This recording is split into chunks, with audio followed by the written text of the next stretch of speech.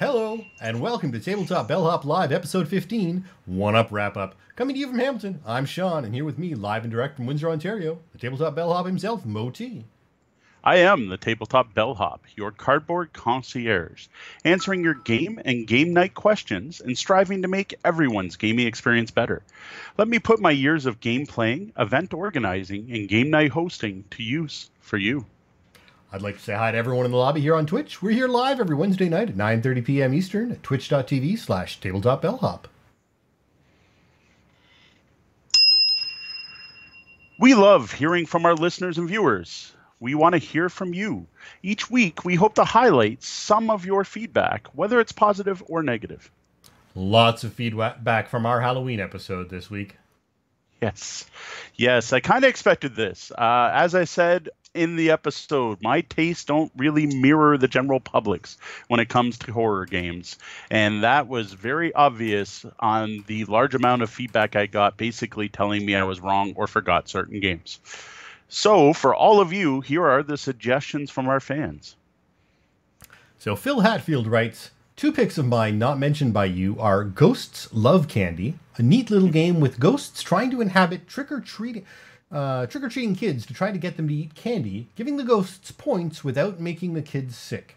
And my favorite, A Touch of Evil, fantastic gothic horror game with a wonderful B-movie type feel. Multiple villains that are all quite different in how they play out, and multiple heroes to play, along with a variety of encounter cards, make this game immensely replayable. Right. Add in that it can be played competitively, cooperatively, or in teams, and it means it can work for any type of gamer, and it can play solo all the way up to 8 players in just the base game. Add in the expansions, and you have up to 24 different heroes and 14 different villains with replay galore. That makes it sound so good, but the artwork. Like, have you seen this game? I couldn't get past the cover on A Touch of Evil. Like, I have you seen it? It's frightening. Like, Phil's not the only one to mention this game, and I probably shouldn't judge a game by its cover and give it a shot, but man, I cannot stand the cosplay-esque photoshopped Friends of the Designer art style in that game at all. I guess I should give it a chance. Everyone's telling me it's good. I'm going to have to close my eyes while I play it. Chris Groff, sorry, Chris. I've met Chris. I should at least pronounce his name right. He writes, King of Tokyo with the Halloween expansion feels appropriate. And while I wouldn't recommend them, there are some appropriately themed versions of Flux and Munchkin for those that do. I'm assuming he means do enjoy them. Another obvious choice is Touch of Evil. There it is again. There are, of course, many zombie-themed games from the perennial Zombies to Zombicide and the recently released Tiny Epic Zombies. My current personal choice, though, would be the Bloodborne card game. This is a group of hunters fighting horrible monsters as well as working with and against each other to emerge the victor from the dungeon. Definitely no shortage of games for Halloween. That's our second recommendation for Touch of Evil. Now, say what you will, but after I looked at the artwork for that game, I have to side with the bellhop here. I admit to being an art snob at times, and I do my own graphical work, but that was a good idea for imagery that went somewhere along the process very badly. Now, you'll get to hear the bellhop's thoughts on Tiny Epic Zombies a little later in the show. Now, Peter Kistner writes, thanks, Peter. Not sure what happened there. I'm not sure. Thanks. That ghost fighting treasure hunters game might just be just the thing. Even at 8 and 10 years, my kids don't seem to have the patience to sit through the rules for high complexity games, but they do like minis. The following day, Peter wrote back again, Ghost Fighting Treasure Hunters arrived today. We literally tore it out of the package and started playing within 10 minutes of arrival. The kids only had time to play one game and lost, barely, but had a real blast anyway. Everyone is eager to play again. Thanks for the recommendation. That is fantastic news, Peter. It always makes me feel good when I recommend a game and it goes over well, especially when it's a kid's game. I realize whenever I put a game recommendation out there, I'm taking a risk that people may not enjoy it as much as I am, which is why I try to point out why I like a game, not just, hey, it's great, go buy it. It's great to hear that Peter was able to pick up Ghost Fighting Treasure Hunters, and even better that his kids went for it and loved it. I hope he's tried again, and I hope they've won since then. Joe Swick writes, for those with kids, this is fun. Vampire Hunter. Now, I remember seeing this one in stores. It has a tower in the middle and a round board, and there's a light in the tower, and you turn it, and at daytime it's red light, and at nighttime it's a blue light, and then the map has the whole, the old Transformers thing. I don't know what you call that. But like when the red light's showing, you can see certain things, and when the blue light's showing, you can see other things. It's like when you'd read the stats on the back of Bumblebee, you had to hold that red piece of whatever, cheap piece of plastic over top. It looked kind of neat. It looked kind of gimmicky, but it looked kind of cool. I don't actually know the game at all. Yeah, so that game does actually require playing in a dark room because they've not only the board game, but the tiles and the dice both hide and reveal things depending on the wavelength of light, which is why they've got the red and the blue, so they can separate the wavelengths as much as possible and not have overlap. Very neat. Now, we get better with your comments and suggestions. If you'd like to let us know something about the show, send your feedback to mo@tabletopbellhop.com and or Sean at tabletopbellhop.com. That's SEAN. Also, feel free to reach out on social media. Just look for Tabletop Bellhop, one word, on pretty much every network out there.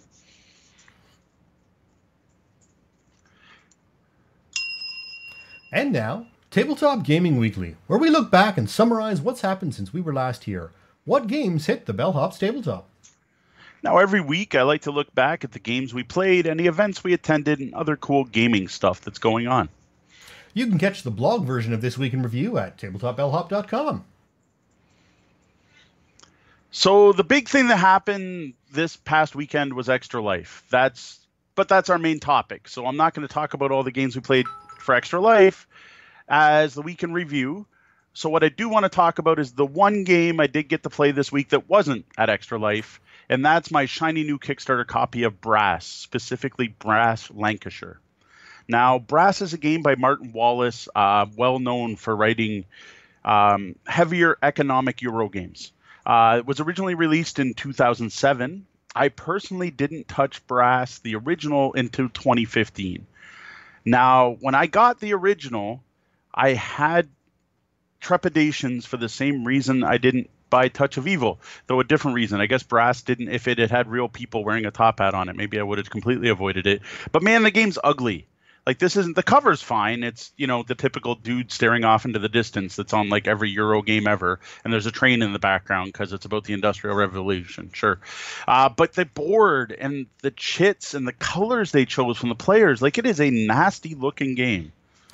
But not anymore. For a visual look at the game's unboxing in the new version, you can check our Twitch highlights, or you can go over to our YouTube channel and catch the video there. Yes, when I got this one, it took a couple weeks to get to it, but I did do a full unboxing where I show off this shiny new version. This one was put out by Roxley Games. It just came out on Kickstarter in 2018. They put out the original Brass, which is Brass Lancashire, and they actually put out a second game. The second one is based on the original game, but was reworked by some modern designers. That is Brass Birmingham. I've opened my copy of Brass Birmingham, but I haven't tried it yet. When I did the Kickstarter, I Kickstarted both. So far I played Lancashire, and I played that last Monday. Now, the first thing, go watch the video. You should see this. This thing's beautiful, especially when you compare it to the old one. I backed at the top level. So in addition to the games, I got these amazing gamer poker chips that they call iron clays. Like, these things are really nice, high-end poker chips that get rid of all the usual gambling paraphernalia that's on a poker chip, right? Like, you don't have all the hearts and spades and 2d6 in the middle or any of that. These just say like $1, $5, $10, and I think there's a $20. There's a really nice pattern on them, and they could be used in any game in your collection. And even better, when I backed the Kickstarter, I thought I was getting one set of these to play with both games. No, I got a set in each box. So big bonus there from Roxley. It's probably my own reading comprehension. If I'd read it, I probably would have known I was getting two. But I was happy to get two because I thought I was only getting one. And you can get a great look at them on the video. They got right up close to the camera, and you can see that they are just far from a cheap counter. It's, quality product. Mm-hmm. Yeah, exactly. Really nice, nice weight to them. They're Bakelite with there's actually metal weight in them. Like they're real poker chips. They're real nice chips. So what's Brass? Brass is an economic strategy game that takes part during the Industrial Revolution, specifically in the area of Lancashire, which is an area of Britain that is known for all their channels and is known as the heart of the Industrial Revolution. In the game, players own companies, and you are developing, building, and establishing a network of industries and ports across Lancashire. You're trying to capitalize on the growing iron and coal industry while attempting to ship cotton to various ports, both overseas and to Europe. You play through 2 phases. So the first phase, and this is a historically accurate thing, is when the coal industry blew up, everything was transported by canals, as that was the quickest way to move mass quantities of heavy material. So the first phase of the game is the canal phase, where you're building these networks and you're building a canal network. Then you jump to the rail phase, and this was when the huge change of the steam engine came in, and that was brought to the area. Now, the actual mechanics are a mix of card playing, economics, and route building. So this is on the heavier side of games. It ranks around a 4 out of 5 on the heavy scale. So, be wary. If you're interested, be aware that it's going to be quite a slog for some people if you're not into those bigger, heavier games. Yeah, I will admit the actual actions in this game are not complicated, but it's all about how your maneuvers are going to interact with the opponents and understanding the economics of the game, timing, and when to take loans, when not to. Like, this is all Mark Wallace. These are the kind of games he designs, are these heavier economic stock-based games. So if you're into that kind of thing, like if you like Acquire, this would be a nice step up. It is not easy to teach, but once you play through, especially your first canal phase, you'll get it. But then you'll have played so badly in that first canal phase, you'll want to play a second time, or you'll have decided, wow, this is not a game for me. So as far as the world's concerned, Brass is up there. Like, it's been in the top 25 as long as I've been on Board Game Geek. As far as I know, it's never dropped. It's considered by many to be Martin Wallace's best game. It is currently ranked 24 overall and number 18 in all strategy games. Now, no, all strategy games covers pretty much every Euro. Catan is listed as a strategy game. It's a very broad category, and it's number 18. That's huge. Now, this game would actually probably be ranked even a little higher.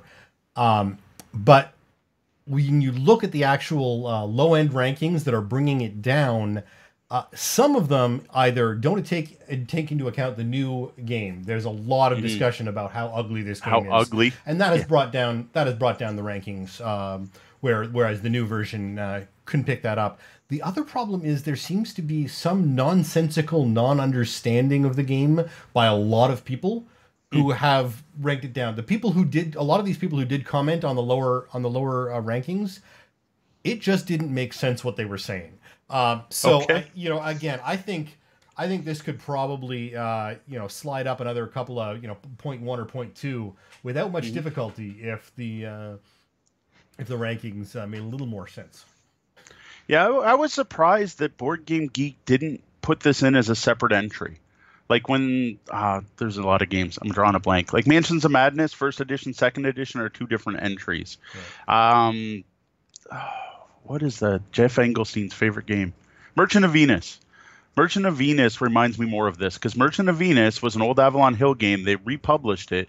Fantasy Flight republished it, and it has all the original rules, and then it has a bunch of other optional rules that make it a little better. And that's 2 separate entries, whereas Brass, for some reason, there's still just the 1 entry, and they updated all the graphics, and the pictures are the new Kickstarter version. Yeah. I'm a little surprised by that. And it's interesting because you can actually, I was able to compare both versions because all the images in it are from both versions of the game. So you can actually look and compare the 2 boards under that one, which was nice for me to be able to compare. Yeah. But again, with the blend of ranking and scoring, it makes for an odd ranking overall. Yeah, it's kind of strange. But anyway, that's a Board Game Geek idiosyncrasy. At some point, you'll get to hear a bonus episode of our podcast where we'll talk about Board Game Geek. Back to Brass and how is it? It's still as good as it was when I first played it in 2015. We played 3-player. We had a fantastic time. It did take us a bit to grok it because it's not a transparent game. It's a bit opaque. It takes a bit. This is probably where the weird comments come in, is when you first start off, it's kind of like, I don't know what to do with this. I have all these industries I can build, or I can build canals, or I can try to ship stuff, or I can try to level. I'm going to use RPG terms. I can level up my equipment. It's called develop. You have to put your chits out in order, and they start terrible and get better. So the more industries you build, the better they get. Well, one of the actions you can take is just throw 2 chits out of the game. So you don't get to put anything out that turn, but it jumps you ahead on the tech track, if we'll put it that way. So it took a bit for us to get going and remember how to play. But then again, by halfway through the first canal phase, definitely by the time, because at the end of the canal phase you score, definitely by that point we knew exactly what we were doing. We did play the extreme version really close. We realized we did something wrong, and to be honest, I can't remember what it was. I do remember we caught it early enough that we were able to back up. Like, we didn't even have to restart. We were just like, oh wait, that's what that means, let's back this up. There were some mistakes made, like people didn't realize their ports didn't have to connect to their own canal network, etc. I'm not going to get into the minutia. But immediately when we finished, we were like, okay, now everyone gets it, and man, that was good but not great, but it could be great because if we'd known better, we would have played better. But it took us about 2 hours, and we didn't really have the time. And now I would say it's not a 2-hour game normally, but for us trying to remember how to play, it took us a long time. Well, Board Game Geek has it as a 60 to 120 minutes. So you were on the upper end of the scale, but within a normal time. So now that you've gotten back into it, you can probably pick that up and get down closer to the 1 hour time. Yeah, with I would think play. so. I would guess so. Like I said, this is my first time playing it since 2015, so 3 years had gone by since I'd even read the rules for Brass, which is kind of a bad sign when I'm like, I love the game, but I haven't played it in 3 years. But it's, as you mentioned, it's not for everyone, right? You need the right group. This isn't a show it up at the local game store, and when people walk in the door and they're like, hey, I play Catan, you're like, sit down, play Brass, you'll love it. No, it's not that kind of game. You need the right group. So anyway, after the fact we played, I did some research to find out what was different. So they did change a few things. So there were some minor rules. There was something called a virtual connection between 2 of the ports, and they made that they removed it, like it just doesn't exist. And it had to do with, in one of the phases you could connect 2 cities, and the other phase you couldn't. They just ditched that. They did streamline the amount of cards. What they really improved was that supposedly 3-player is significantly better because you remove some cards when playing, so it makes the route building a little more condensed and a little more competitive. The original game did not include 2-player rules, but there was a variant out on the net that was fantastic, and Anshi Games and I played using those rules, and they were great. Well, now that's integrated. It's right in the rules. You flip the board over, and it's got a 2-player side that uses that. From what I read, there are a couple other minor tweaks, like industry numbers. Like, I guess the level 1 cotton mill was really bad before, and it's still bad, but not as bad. But, like, you know what? It's been 3 years since I played. I didn't notice there were any changes, and I just have to assume based on feedback that they're good changes and they're positive changes. Like, I wasn't like, wow, it was better than when I played it 3 years ago. I'm like, I don't remember, it was still good. Yeah, there were a number of restructured rules that went around back in the day, and I think those have just been encompassed into the new game. They took the players' advice and made a few tweaks along the way. Which is what I want to see in a deluxe game, right? Like, that's what I want to see in a reprint like this. So it's not all shiny and perfect. I do have a complaint. The new artwork on the board is nice and evocative, and it's as dark, and it looks like you're spreading coal everywhere and doing horrible things to the environment because of the Industrial Revolution, and it's kind of beautiful, and it looks really nice, but it's actually way less functional than the original. The biggest problem was the route building. So what they did is they put the canals and the rails right next to each other. So you either have a black line or you have a black line with a blue line next to it, and they're really thin. Now, on the old board, from across the table, I could easily see every route on the board, and I could easily see which industries I want to build. This one, we were leaning in. Like, we're like, wait, is there a route there? And multiple times we were playing, players went to make a move only to realize they couldn't do it. So it's like, oh, I'm going to build a canal between, sorry, I don't remember any of the cities on the board. I'm going to build a canal between these two. Oh, wait, that's a railroad. I can't do that. That happened a little more often than I would have liked. Now, the thing is, you're gonna figure it out eventually, right? So if you play more often, you're probably gonna remember. But overall, I kind of prefer the old map for actual gameplay. Like, yeah, it didn't look as good on the table, but the fact I could see across the board was nice. Yeah, looking at the game, they not only are the colors more contrasty on the old board, but they actually Yes. separated the canals and railroads. So there was a very obvious, difference, and you weren't looking in one line to see if there were two things that are there or not. You were looking in two different places, and that definitely Right. it was hideous, but the playability was definitely there. I think again, looking by the pictures, it looks like the actual lighting in the room might actually make a difference because I noticed some of the Huh? darker pictures, the canalways actually pop a little more. Okay. So it might be something where you can play with your lighting depending. I know in your game room at least, you're stuck if you're at the FLGS, but down in the game Hmm. room you might be able to make the canals pop a little more compared to the trains. Yeah, it's definitely, I can definitely try that. Like I've mentioned before on the show, I do have the lighting I can adjust. But like overall, like yeah, I'm a little bummed by that, but it's still a minor complaint. Like after one play, I don't remember city X and Y what they're called, but I'm never gonna forget that X and Y don't have a canal route yet because it came up in the game. And there were some route markers that are really tiny little hexagons with a little like line with two dots on it. Those took a bit to find the first time, but again, it got pretty simple because it was like every city has one and some have two, and you get to know which ones have two. So, but overall, I gotta say the good outweighs the bad. Things like the player boards, the improved chits, the iron clays, if nothing else, the player counters, the distant marker tiles, the way the scoring track is set up is all so much better that I can overlook the fact that I may have to stare at the map a little closer when I'm playing instead of being able to sit back going, yeah, I can easily see that. Yeah.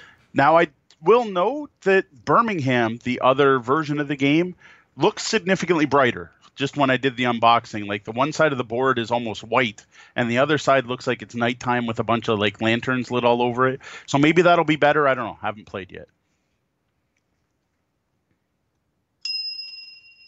We record the show live Wednesday nights at 9:30 Eastern on Twitch, and we encourage people to drop in and take part in our chat room, The Lobby. Thanks to our moderator, Angie Games. Tonight we've been chatting and having a lot of talk. Jeff, I guess, used the 7th C poker chips that he got at Extra Life, even though they're branded. They're a nice poker chip, but they're branded as 7th Okay. C. But he's been pulling those out and used them at Extra Life for some of the cheat jar IOUs.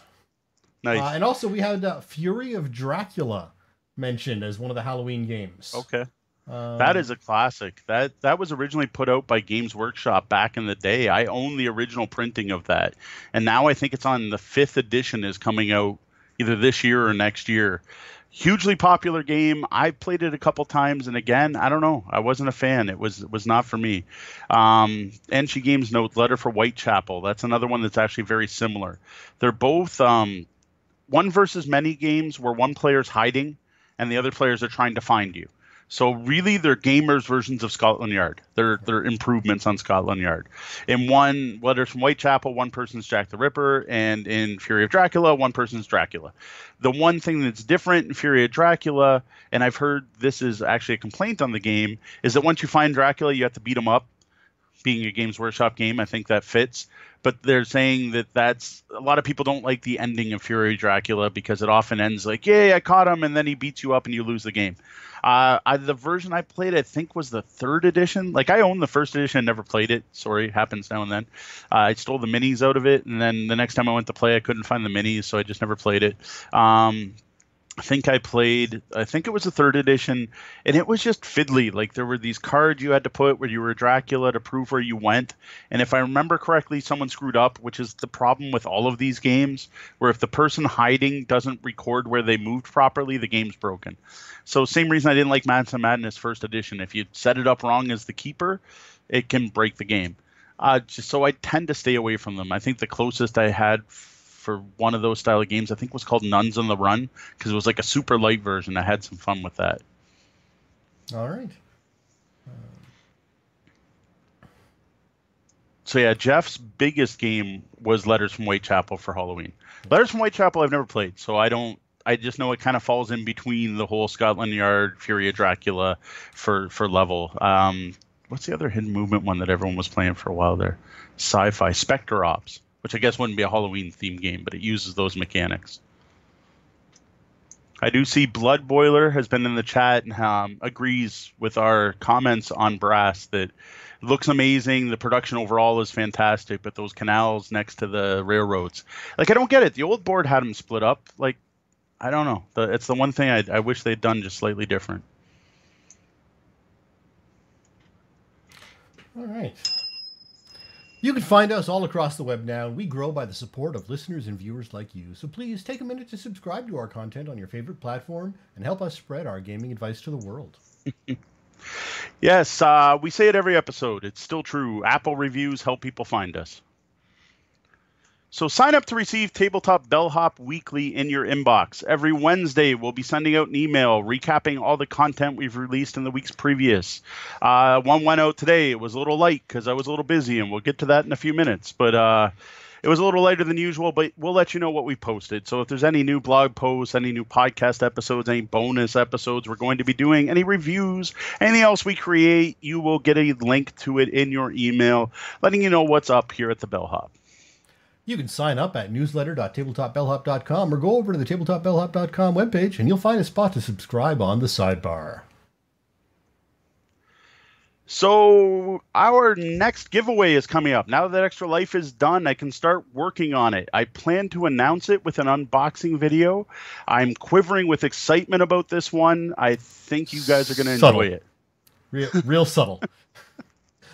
And someone in the chat room already knows, so... Yeah, someone must read the newsletter. Apparently. We may give away information in that we don't post anywhere else. Yeah, everyone else will just have to wait or sign up. So every week, as part of Throwback Thursday, I'm going to resurrect an old piece of gaming content, something I wrote years ago on some other platform. I'll be republishing the original article, then adding my thoughts about the topic now. Has my opinion changed? This week, we're recharging Power Grid, the Friedman Freese Classic. Now, we spoke about this in episode 10 because it was on our top 20 list. Yes, it was. Power Grid came out in 2004, and it was hot. Like, it was the big game of the day back then. When I was getting into modern hobby board games, everyone was talking about Power Grid. It was in the top 5 on Board Game Geek. It might have been number 1. I don't remember. That was a long time ago. Like, it was the scythe, the root of its time. Which says a lot about the games people were playing back then, when a spreadsheet topped the lists. Oh, spreadsheet the game. Totally don't agree with that. I personally didn't actually get to try Power Grid until 2006. And right after I played it, I felt the need to go home and go on the Windsor Gaming Resource Forum, which was an old free Pro Boards forum that I set up when I just got out of university. And this was like the home for the local gaming community. And I had to post this. Oh my God, I finally got to play Power Grid. I had to get that out there.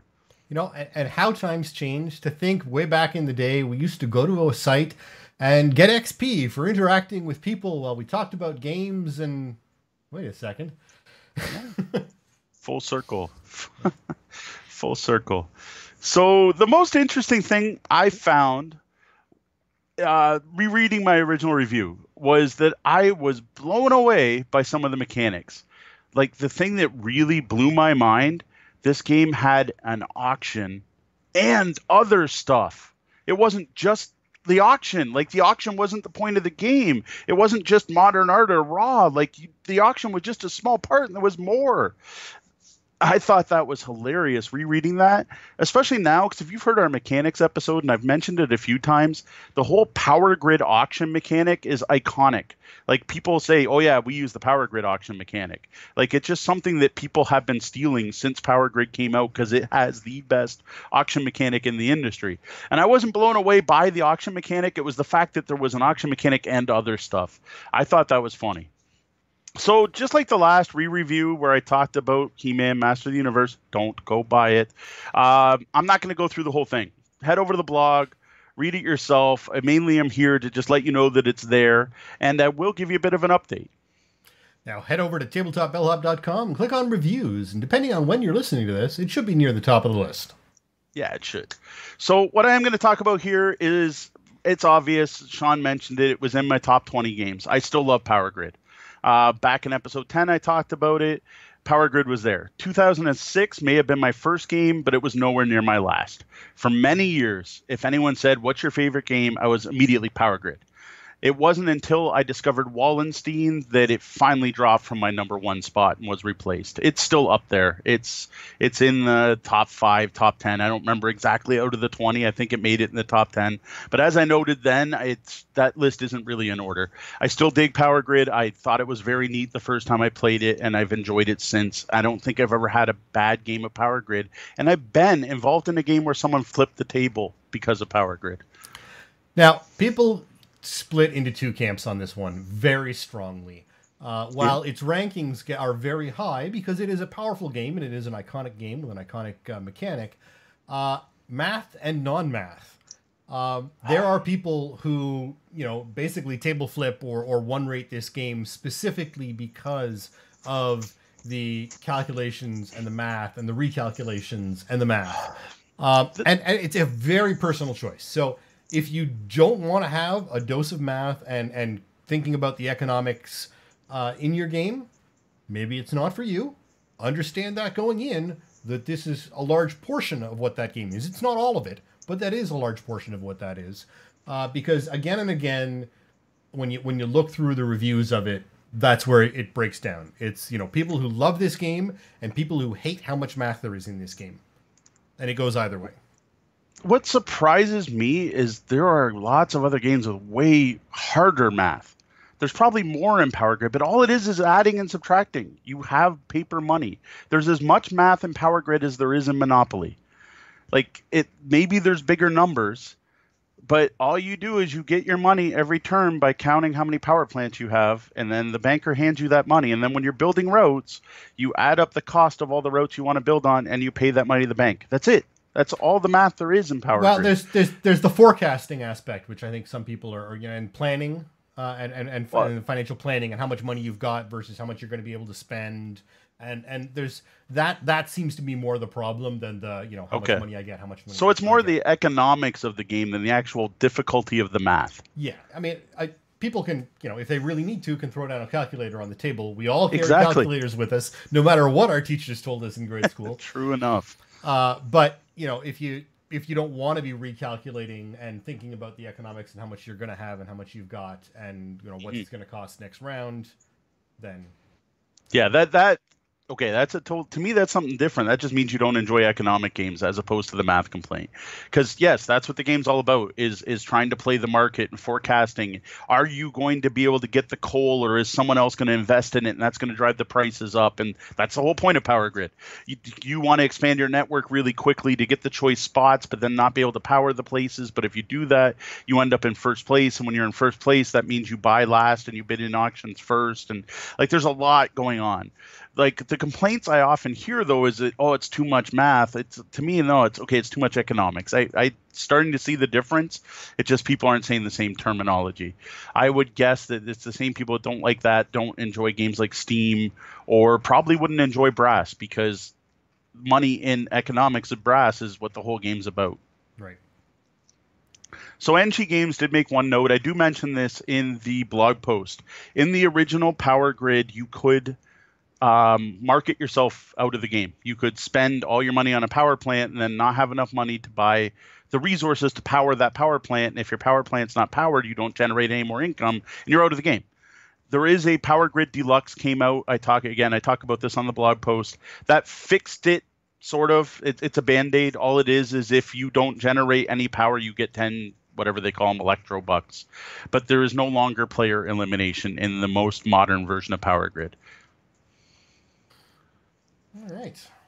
And again, you can read more on the website. Now, each episode we look to answer one or more of your gaming, or game night questions. You can send your questions to questions@tabletopbellhop.com, or you can head over to the webpage, tabletopbellhop.com, and click on Ask the Bellhop. Now we also have lots of other places you can ask questions. I'm online on most social media sites. Just hit me up wherever you happen to find Tabletop Bellhop. And you can reach us pretty much anywhere. And if there's somewhere you're at, we're not, let us know. I'll make an account. I've got accounts all over the bloody web, so I don't see why not. That said, this week we are changing things up slightly again, but don't worry, we'll be back to answering your questions again next week. So due to Extra Life hitting this past weekend, I didn't have the time to write up a blog post answering one of your questions. I do apologize. Nor would I have had the time to do any research if I did have a question and time to answer it. So I was busy. I was very busy the last week. So instead of you listeners, the Bellhop made last week about kids in need. This week, I've got a question for the Bellhop. What is Extra Life, and how did your event go? Well, there you go. That makes sense. So we do have a question. It's Sean's listening. It's a listener question. It fits. I may or may not do up a blog post on this. Probably not at this point. We talked about it a bit on a couple things. So Extra Life itself is a worldwide, mostly North American, but technically worldwide, 24-hour fundraising and gaming marathon to support Children's Miracle Network hospitals. This was originally started in 2008 by some video gamers looking to raise money for a child named Victoria Iman, who was diagnosed with leukemia at age 11. The first year they ran it, they raised $302,000 for the Texas Children's Hospital, which is part of the Children's Miracle Network. They then expanded because the gamers that did this wanted to do it again. Like if they did so well, were, I don't know, basking in their glory. I don't know how to word this, but they went, this was great. We should do it again. And at that point, the Texas Children's Hospital was like, this is great, but why don't you spread it to the rest of the network? Like, let's start supporting the entire Children's Miracle Network.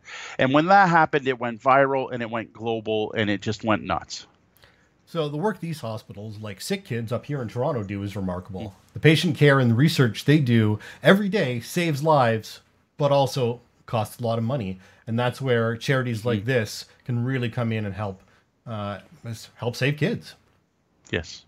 Yeah, their thing is, like, I don't know if you can see it here, but it's play games, heal kids. The day of the event, they had a really good message sent out to everyone participating about, like, parents getting bad news, like if you were in that situation, or a child being born months early, and it was just kind of the reminder of what we're gaming for, and like a little pep talk to get us out there. It was rather touching, actually. I shared it with our local group. So speaking of our local group, here in Windsor, it was 7 years ago when a local gamer, Jamie Shepard, told me he's doing some kind of charity gaming thing, and he's going to play board games for 24 hours. And he wanted to know if we wanted to hook up with him during his gaming time and play some games. Now, with short notice, I set up an event at the time through the Windsor Gaming Resource at a local game store called Cugin and Munin, fantastic store that sadly has closed. But it was really late notice, and people got confused over what the event was about, and Facebook reading comprehension and Facebook events, and store was only open certain hours, and we were also trying to do some other tournaments. It just didn't go that well as far as getting a bunch of people out. So Jamie did stop in at the store, and there were a few of us there, and we gamed with Jamie, which was kind of fun. And Jamie did the whole thing. Like, he showed up, played some games with us. Actually, he introduced me to Hamster Roll during his first Extra Life event, a game I still love. We played some X-Wing because X-Wing had just come out at the time, and I had the Han Solo Millennium Falcon, and we had some fun playing it. And then Jamie left, and he stayed up all night and did the whole 24-hour thing, gaming with his kids, and I think he played some video games or whatever. And then, to be honest, I don't even know how much money he raised because it was something he did on his own. But what I saw was the potential to get the local gamers out and do this as a team next year. So I talked to Jamie about it. He's like, yeah, they have teams. You can create a team. So the next year I created the Windsor Gaming Resource team, and we've done it every year since. So this past weekend was our 6th year in a row participating under that Windsor Gaming Resource banner. Now, we've been mentioning this for a few weeks leading up, and you've heard some of the numbers, like $14,000 raised, but that was prior to this past weekend. That is correct. So as for how it went, it was a ton of work. Every year, it's more work than I expect it to be. It's always shocking to me, but it went very well. It was well worth it. Um, I don't think most of the local gamers or the people who just show up the day of the event realize everything that goes into it behind the scenes. So this year, I started late. Usually, I'm getting things moving a little quicker. Things are still a little topsy-turvy here in the Tuzano household. So there were a lot of other things going on, so I just didn't get to Extra Life as early as I'd like. So I started about the second week of September. And at that point, I'm reaching out to people. So I'm trying to contact local companies, game stores, trying to find potential venues, places to play. Who wants to take part? Who wants to host us this year? Like last year, we had 3 different venues, and we tried to have people show up at all 3 different venues, and it was a bit confusing. So we're trying to find a central place this year. The other thing I start doing is looking for game companies, because over the years, we've had companies donate games for us to play or auction off during the event. And I'm also trying to reach out to friends and family for for donors, right, to start raising money. Now, charity events like this require a huge amount of time and effort by everyone involved. It's one thing to set up a Twitch stream and play and take your donations and give those in, but when you're actually setting up an event at a location in person with people and food and all the requirements involved of getting groups of people together, it's a major event. I've worked behind the scenes in my entertainment career for groups like Robin Hood Foundation, United Way, and others, major international events, and watching the work that goes into the events like that, or even events, smaller events like this, it's astounding that they happen at all. And without the support of people willing to give their time, knowledge, and effort, they just wouldn't. Yeah. No, it's definitely true. You need the help. So, which leads me to the next part. This year, usually Deanna and I do a lot of the work ourselves. This year we wanted help. We needed help. So we sent an invite to the entire Windsor Gaming Resource. So I've talked about the WGR many times. There is a Facebook group, a blog, and we have about 600 members in it. So that's a big part of the local community. Now, a lot of the members are just there to find out what local gaming events there are, but others are more actively involved. So we had a meeting at Franco's Pizza, Italian place that's close to the 2 of the local game stores. And we talked about splitting up the work. As part of that, what we did is we created an envoy system. So we got people to volunteer to approach local businesses. So I personally was working with Jeremy and Ian at the CG Realm. But we had other volunteers like Jeff, who's in our chat room right now, who was approaching a local gaming cafe called Wizards of Walkerville. We had Cindy Smith who was approaching Brimstone Games and so on. And we basically, everyone kind of stayed like had their own things to do, right? We had someone volunteer to make baked goods, and we had this meeting. We had some snacks, sat down, and hashed out a plan. Sadly, all the other venues turned us down. CG Realm stepped up, were willing to host us for 24 hours. The other places were all doing their own thing or weren't interested in taking part this year. To each their own. That's their choice. So at that point, it became just starting to coordinate things. And this is over weeks. So like every 2 weeks, we had another meeting at Franco's. We got that original group of people back. And we're like, hey, Dave, did you get the flyers done? Oh, no, you didn't get the flyers done. Okay, I'll do the flyers. Hey, Sean, are you still going to hand out flyers at the university? Hey, Ryan got me on TV. So thank you, Ryan. Ryan had me go down to St. Clair College Mediaplex downtown Windsor and did an interview with me, right? Like it was just managing it, right? So it was coordinating things, prepping for the various giveaways, prepping for the auctions. The auctions, like people don't realize how much work goes into that because we don't want to just throw a $5 opening bid on everything because we want to at least get, we want to make money for the kids. So we don't want to sell it. It's not meant to be a garage sale. It's meant to be an auction for charity. So there is a lot of work behind the scenes. NG Games does most of this, of researching what stuff's worth to set an appropriate opening bid. We had a ton of donations. So Jason Russell of Geektropolis Cafe had moved down to Windsor with his family. A bunch of tragedies happened. He had to close his gaming cafe and basically give up his game collection. He was kind enough to donate over 50 items to us. So we had all that. Plus, donations were rolling in from local gamers. Plus, personally, this is my way to purge my collection every year. So this is when I get rid of games. When I make room on my shelf, I donate the games to our Extra Life auction. Now, all those items people buy, the games being played, food, businesses staying open, those just don't happen on their own. And She Games mentioned the game store was willing to stay open overnight, as well as take debit and credit payments for the auctions, and they absorbed those fees. Yes. It's not free to take credit cards and debit cards, and they took on that cost to themselves while passing on the full amount onto Extra Life. Yeah, which is fantastic. Like Jeremy's one of the owners. Jeremy, Ian, and Sean really stepped up. Jeremy, I'm going to mention most often because he's who I liaison with, but really it's all three of them. Fantastic job. Really, really helped us out. Like they gave us a place to play and were more than just a place. They were actively involved. So we got in all these donations. Well, all those, we had to get the bids, Googling, filling out index cards, all stuff done so that the day of the event, we're not doing this, right? Otherwise, it'd be me and Angie Games off in a corner with a laptop while everyone else is playing games. Yeah, we were joking about Math the Game for Power Grid, but when it comes to auctions, Power Grid's got nothing on a real auction. And yes. not only a classic auction, with an auctioneer, which you yourself did, but you had a silent auction as well. So it's I think we'll get into it a little more later, but just the amount of effort going in there, you're talking more than it's not just 5 minutes a game. You need to take time on these items.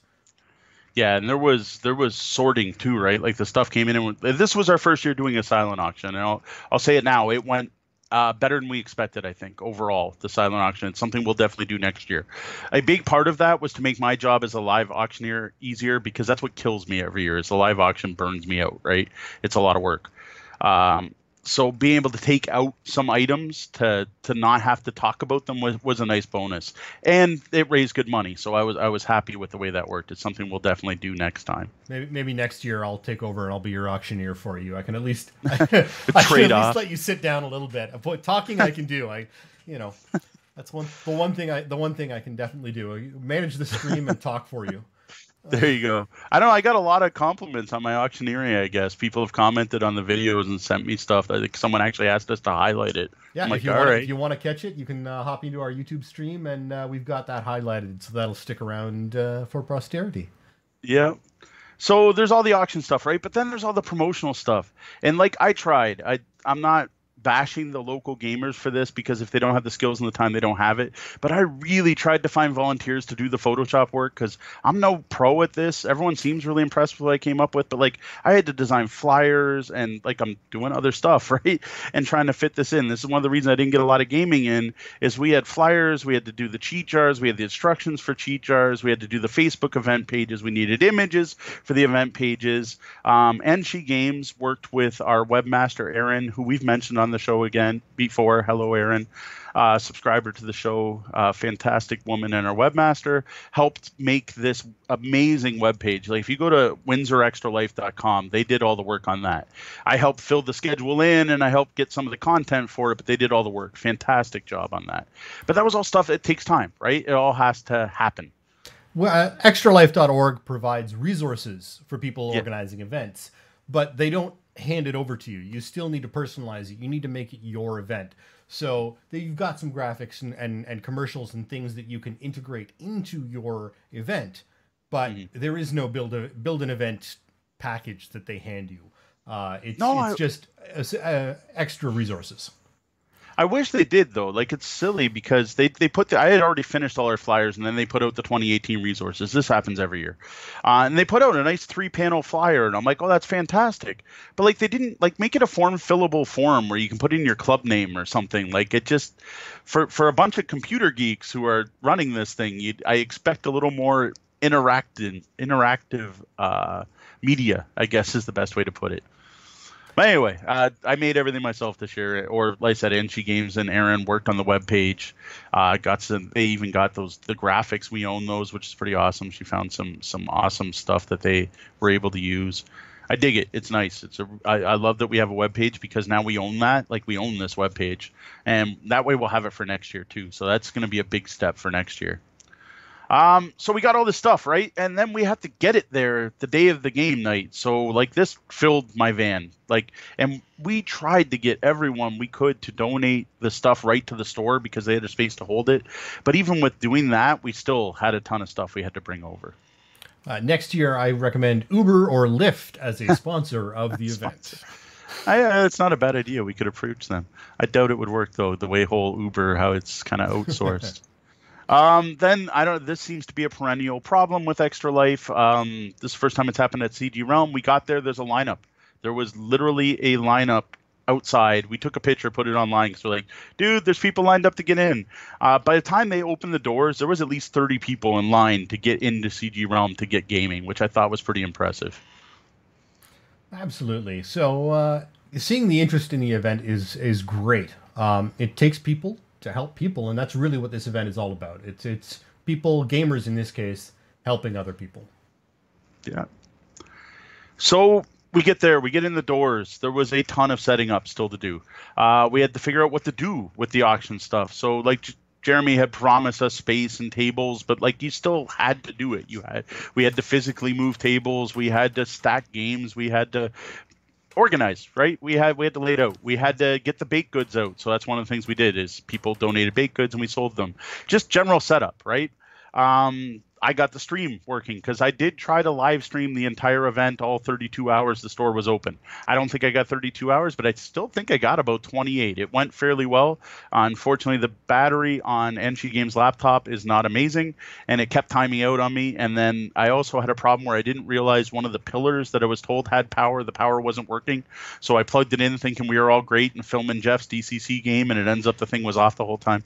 But anyway, we got the stream working, we got everything set up, and people started gaming. Now, luckily, the week before, there was a little bit of testing, and the blessings of the network gods meant that, aside from some power cord management issues, the stream was actually quite solid for much of the event. I was impressed. I was watching it for as much as possible, and I know we had some of our regulars like Shadzar dropping in and putting in some major hours behind it as well. And Shadzar was there. I swear for the whole thing. I was every time I went over to the laptop to see if anyone was chatting. My original plan was to try to focus on specific games and have my phone so I could chat with people. It just didn't quite work out. Maybe it's something we'll improve on next year. I've got some plans for next year, so I think we'll see what can happen. And I think next year, assuming I can get down there, and we need to make sure we book that right away. But I'm sort of expecting that I'm not going to game. I'm going to try and sort of be that media guy and just sort of help out, and if I can, do the auction and do the stream, and, if I get a game in, great. But I really want to be down there to help the event and take some of the pressure off. Yeah, well, which I'm about to get to. What generally happens is with organizing, I don't get a lot of time to game. So I did get some games in. We'll get to them in a second. But what happens is overnight you end up playing games because there's just not that much to do when it's overnight and the store is no longer busy. So starting early. So this is early Saturday morning, 10 till noon. Games I saw played. Now I didn't play these. It's just some of the stuff that was going on. There was Century Golem Edition. Was really popular. Saw that played a lot. The War Machine table was all set up, and Steve Joannis was running an event there for charity. There was all kinds of scheduled events, actually. There was a Magic PB and J. I don't know Magic stuff. There was some Magic thing going on. My friend Neil brought in his amazing looking copy of Feudum and set that up. Jeff was starting up a Dungeon Crawl Classics game. And the one table that I think impressed me the most the entire weekend was a group of D&D players. There were 6 of them. These were younger high schoolers. I'd hate to guess their ages and be wrong. I'm going to guess early high schoolers. They went to Herman, local school. They were setting up, and they set up their table, and they did not move. And they just played D&D the entire time. They put all us old guys to shame. It was impressive the dedication this group of younger gamers had to their D&D campaign. Personally, I didn't get a chance to play anything yet, so I was still helping, saying hi to people, trying to figure out where stuff to go. And oh my God, Matt Blaze, thank you for your donation, but wow, we did not need 200 movie posters. Having to sort through those, what we'd done is we were trying to hang them on hangers so people could see them, right? So this is all the stuff we tried to prep as much as we could ahead of time, but obviously there was still stuff to be done. Something always comes up last minute, no matter what you do. Now, yeah, definitely. So this is did Jeff, who's in our chat room right now, was that Yep. did he run that Dungeon Crawl Classics pretty much the whole time? So what Jeff had was 2 Dungeon Crawl Classic games scheduled. So we had one scheduled for Saturday afternoon. I think it started at 11 or so. And it went long. Like I had 4 to 6 hours. I was busy. Jeff is in the chat. I'm sure he'll tell us. He had a nice big group. I think he had 5, 6 players, which was fantastic. People seemed very excited. He was up for a long time. But then he hung around for a while after. But then he left, and he came back at 4 a.m. and ran another group. And from what Angie Games tells me, that didn't end till like noon. Like they just like 4 a.m. till like noon playing Dungeon Crawl Classics. That was the game that people, as other games finished, kind of went over and migrated to that table. I noticed the group at first was like 2 players, and I look over next time it's 4 players. I look over again, it's like 6 players. And anytime I couldn't find someone, I'm like, oh, where'd this person? Oh, they're playing Dungeon Crawl Classics now. And Dungeon Crawl Classics at that point is a very neat game because it's classic D&D, right? Like Tomb of Horrors D&D challenge. Like you're not gonna win. Almost impossible to beat dungeons filled with traps, and the point is you are just peasants, and you play peasants going into this, and you play 3 to 4 characters each because your peasants aren't going to survive. And the entire reason you play this part of the game, which is called the funnel, is that whoever survives is who levels up to become a level 1 adventurer, and that's who you play for the rest of your campaign. It's such a great concept. Like I love this concept for DCC, and that's what Jeff did. Was he ran 2 funnels of DCC. So he's noting the first one was for 5 hours, the second one was an 8-hour DCC funnel. So now normally this would be impossible, because if you play DCC for 5 hours, I don't care if you make 40 characters, they're all dead, but we allowed cheating, and that was the secret to why DCC was so successful for us. And in many ways, this is the secret to how you can actually make money on board games in a lot of cases.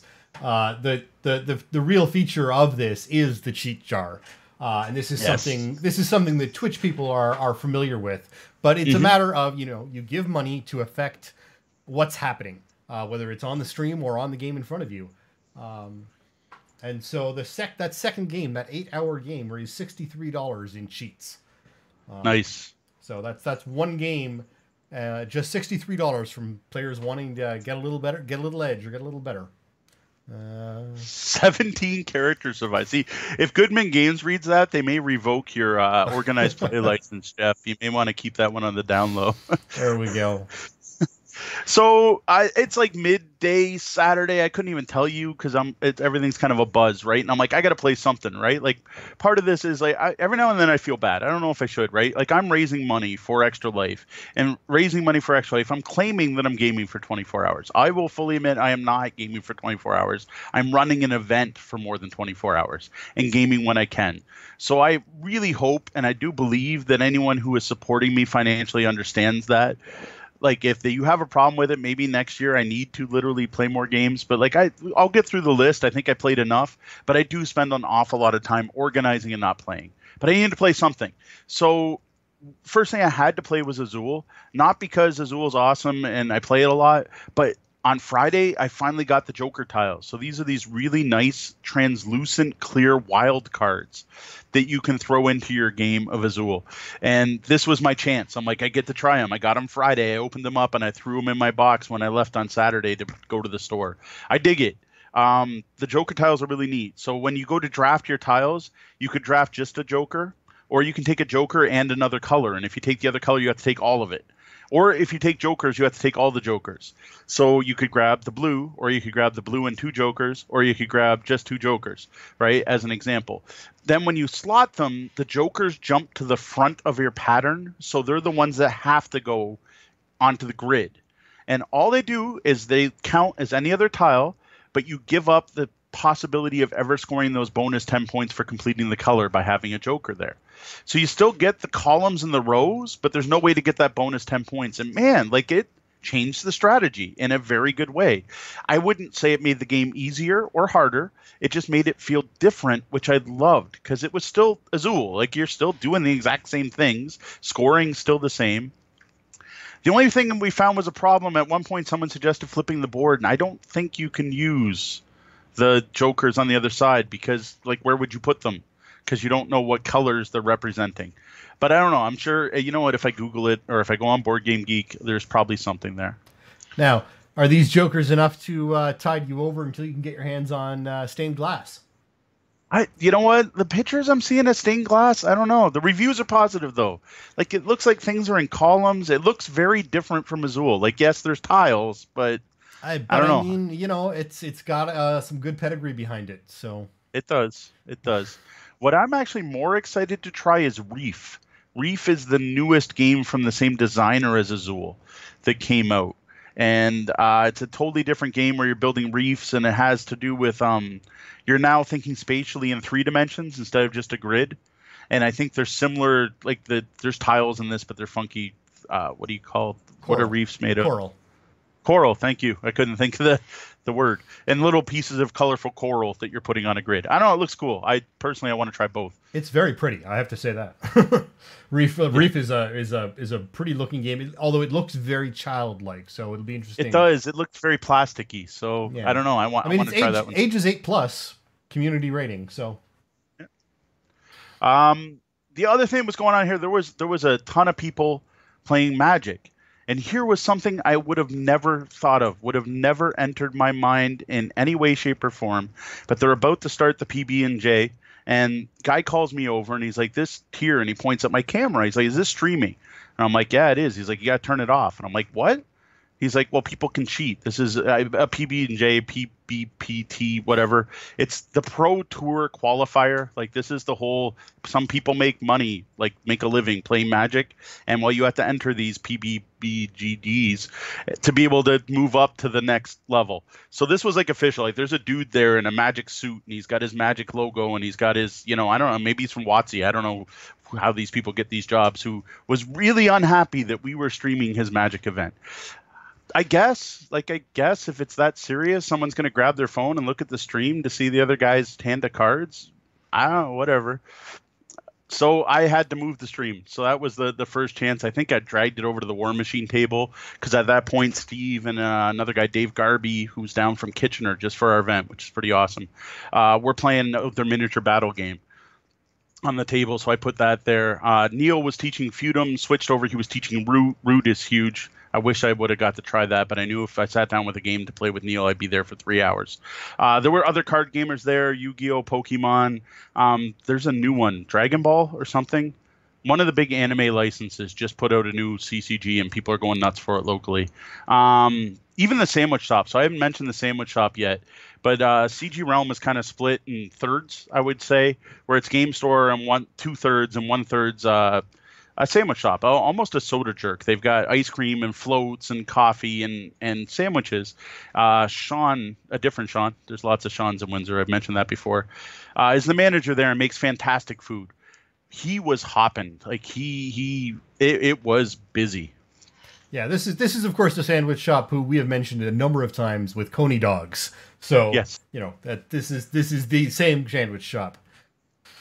I do have to admit, I did not have a single Coney dog during Extra Life because we went to CG Realm 3 times in the week leading up to Extra Life, and every time I had Coney dogs. There were a lot of Coney dogs on your Facebook stream. Yes, I had like 6 Coney dogs the week leading up to Extra Life. By the time I got there, I'm like, oh, hell no. I did get to try the Sloppy Joe's. So he does Sloppy Joe sliders. It's a homemade Sloppy Joe. They're exactly what you'd expect. Sean seems to be the master at nailing those traditional recipes, right? Like he nailed the Lafayette Street Coney dog. He nailed the Sloppy Joe.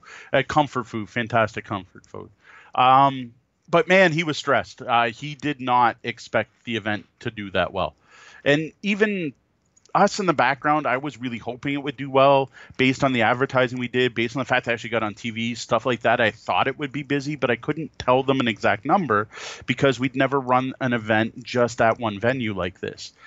So Sean, I don't know why he did this, but he decided he was going to do the event himself and let his other staff off for the weekend. That was a bad call. So partway through the day, he was looking pretty stressed out and started calling for some backup. He managed to get a co-op student, but she couldn't come in until later in the day. So he was a little stressed out, but man, the store was doing good, which was good for us because they were donating 100% of their tips for the day to Extra Life. And they are a kind of ridiculously well priced. I don't want to say cheap, but it kind of feels cheap place to eat.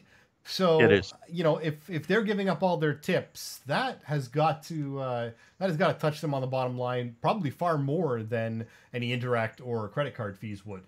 Because tips are money in hand. They are. So at this point, things seem to be going pretty good. There's a couple that usually does Brimstone game nights that I'd never seen in CG Realm before, so I went over to them. They were setting up King Domino. They looked lost, so I'm like, can I help you? And they're like, oh, well, we're trying to set it up. And I'm like, do you know how to play? They're like, well, we know how to play 2-player. I'm like, do you know how to play 3-player? And they're like, well, we don't have 3-player. So I sat down, and I'm like, I'll show you how to play 3-player. I dig that game. Like, King Domino is just fun. It's really simple, basic game. You're just matching colors. It's drafting and matching, and the order you draft in is your turn order for next round. So if you want that juicy tile, you may end up going last. Really simple to score. It's perfect for these kind of events because it's accessible to everyone. So you can get a hardcore gamer will probably play King Domino and be happy. And you can get someone who walks it down the street and teach it in 5 minutes, and they'll also be happy. So I was one I personally brought, was there. It was my copy we played. And then I had to show off the Joker tiles because I knew this couple was into Azul because I'd played with them at Brimstone a couple times. And I'm like, wait, I got to grab my copy of Azul. And what's funny is I couldn't get it because someone else was using it at a different table, and I had to wait for them to finish. And then I had to go get it. Like, hey, and they're like, oh, is that your copy? I'm like, yeah, that's mine. I need it. And then we played a game of Azul with the Joker tiles. So, again, not a lot of gaming so far. 2 different games of Azul and the game of King Domino. But we're about to get to the highlight of your collection at the event, and really, I think this really could have been predicted pretty easily based on how it's shown every other time you've pulled it out. No, I do agree. So War Machine finished. So the thing with War Machine is they play War Machine. Actually, I should say Hordes. There's both games. Privateer Press puts out one game. One's kind of sci-fi. One's kind of monsters. Everyone who played on that table used Hordes armies this time. So technically they were Hordes. But anyway, it's a 4x4 table that's set up with a nice lip, and it's got a neoprene mat on it with like a generic overland kind of picture. And it's on wheels, and you can move this thing around, and it's great for playing war games that need a 4x4 grid or 4x4 map. What I have wanted to play on that since I first got the game was Laser Riders. So the second War Machine finished, I'm like, Steve, Dave, they were the ones playing it, right? I'm like, you guys done? They're like, yeah. I'm like, I got to show you something. They're like, what? And I take out Laser Riders, and we're playing it with these hardcore miniature gamers, right? Like, these are guys who just played through a War Machine tournament, Hordes tournament, and I'm like, we're gonna play Laser Riders, and this was like the hit of the show. Laser Riders got played more than anything else. I played it with, like I said, Steve and Dave. They loved it. There was another guy there. He played it. I think we played at least 6 times. There were times where I just looked over and I'm like, oh, people are playing Laser Riders again. That game is so good. Like, we've talked about it before. This is basically Tron the board game. It is, you are doing light cycles on whatever size table you want. This particular table is great for it. You're trying to collect these gems, jewels, hexagonal things that are out on the board by racing over them. And if you run into anyone else's laser trail or your own, you're not removed from the game, but all your things go away and you got to start over. You know what? We've talked about it before. The look and feel of this game, the graphic design of this game puts it over the top. It would be a crowd pleaser if it were a bad game, but it's not a bad game. It's actually a really good game, and I think 4x4 is probably an ideal. We've tried it on a 6-foot round, and it was just the wrong size. But I think 4x4 is a really strong size for that game to play in. Yeah, I've said it about this game before. When I bought it, I expected a gimmick. I expected this, look, it's neat, it's light cycles, it looks cool, and it'd be fun. And, and then I put the game away, and at New Year's, Sean comes down. I'm like, Sean, check out this game. It's light cycles. And you're like, oh, it's kind of neat. That's what I expect. And that's what it looks like. You look at it, you're like, it's gimmicky. Everything's 80s and bright colors, and there's holograms. Like, who's seen holograms in the last 20 years? All of the pieces are coated with holograms. That's part of the aesthetic of the game. Pokemon But it's actually a good game. Oh, true. Collectible card players. That's true. No, it's solid. It is a good game. Century Golem Edition is probably one of the other games that got played almost as often. I saw that played at least 2 more times. Then I went shopping. I felt like playing Terraforming Mars, and I did some research, and CG Realm had a fantastic price on it. So I picked up a copy of Terraforming Mars Venus Next, finally. Read the rules quickly, fairly simple. Adds a new board, which has a new terraforming track, but it's not game ending dependent. So the terraforming track on Venus can get as far as you want. It can get to the end, it doesn't end the game, or you could finish the game and it's only at level 2. But every time you raise it, your terraforming rating goes up in the main game. So it's a way to get additional income and basically up everyone's score a bit. There's a pile of new cards. I think 6 new corporations. I got this all set up. I read the rules. I got things ready to go, but I was supposed to run Worldwide Wrestling at 3 o'clock. And I didn't see anyone there to play Worldwide Wrestling, and I wasn't sure. And at that point, I was also starting to have a problem with my eye, which I'll get into a bit more. And I ended up backing out. I didn't play Terraforming Mars. I wanted to, but especially with 5 players, that's a time commitment. So Angie Games did play. She's talking about it in the chat right now. If you were here live, you could see her thoughts on Terraforming Mars Venus Next. It looked good. I got to admit, I'm still itching to try it. I do want to see this expansion. I was impressed by what you got for the price. There were more cards in there than I expected there to be. Now, the concern that Angie Games is bringing up is there's too many cards, and it's watered down the deck, making it harder to get your combos. So that's a concern. Now, scores went higher because you've got more scoring options. But again, she points out that it was a long, distracted game. This is an event, and she had to step away at times. So she's willing to give it a second chance. But initially, some concern about it, I guess. So we'll see. We'll see on future plays how it goes when you're not when you're not distracted and paying to cheat as well. Yes. Yeah, we'll see. I could see that. Watering it down, though, maybe it just means it's better with the drafting variant, because I found with the original game it's better with that. So we'll see. I'm sure I'll play it more often. So as for wrestling, unfortunately, no one showed up, which was kind of a good thing, because at this point, my eye really started to bug me. I had no idea what was up. It hurt, like, enough. I almost left the event to go to the hospital. It was bad. It was starting to swell up. At that point, one of the local gamers, Cindy, came up and was like, "Hey, do you want to play Tiny Epic Zombies?"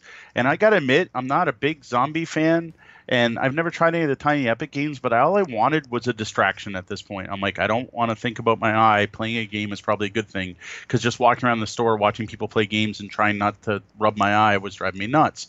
So I sat down with Cindy and Doak, and they taught me the game. So one thing that they point out right away is they had the Kickstarter edition. So there was, I don't know what comes in the base game and what came in this game, but man, there was a lot of stuff in that little box. Like, there's a reason they call them Tiny Epic. Yeah, there's a lot of stuff in a tiny box. There was a ridiculous number of characters to choose from. And then they pointed out there's like 5 ways to play. So like you can play co-op, which is what we did. You can play completely competitive. You can play teams. You can play 1 versus many. And I think you could have played the zombies or something. Somehow there were 5 modes. I can only think of 4 offhand. Cooperative team play with game-controlled zombies. Cooperative team play with zombies controlled by a non-team player. Competitive free-for-all with game zombies. Competitive free-for-all with zombie player. And solo. Wow. See, that's a lot. That's a lot of ways to play a little game. We tried the co-op. It was okay. I'm not a huge fan of the theme, I will admit. We did have a lot of rule issues.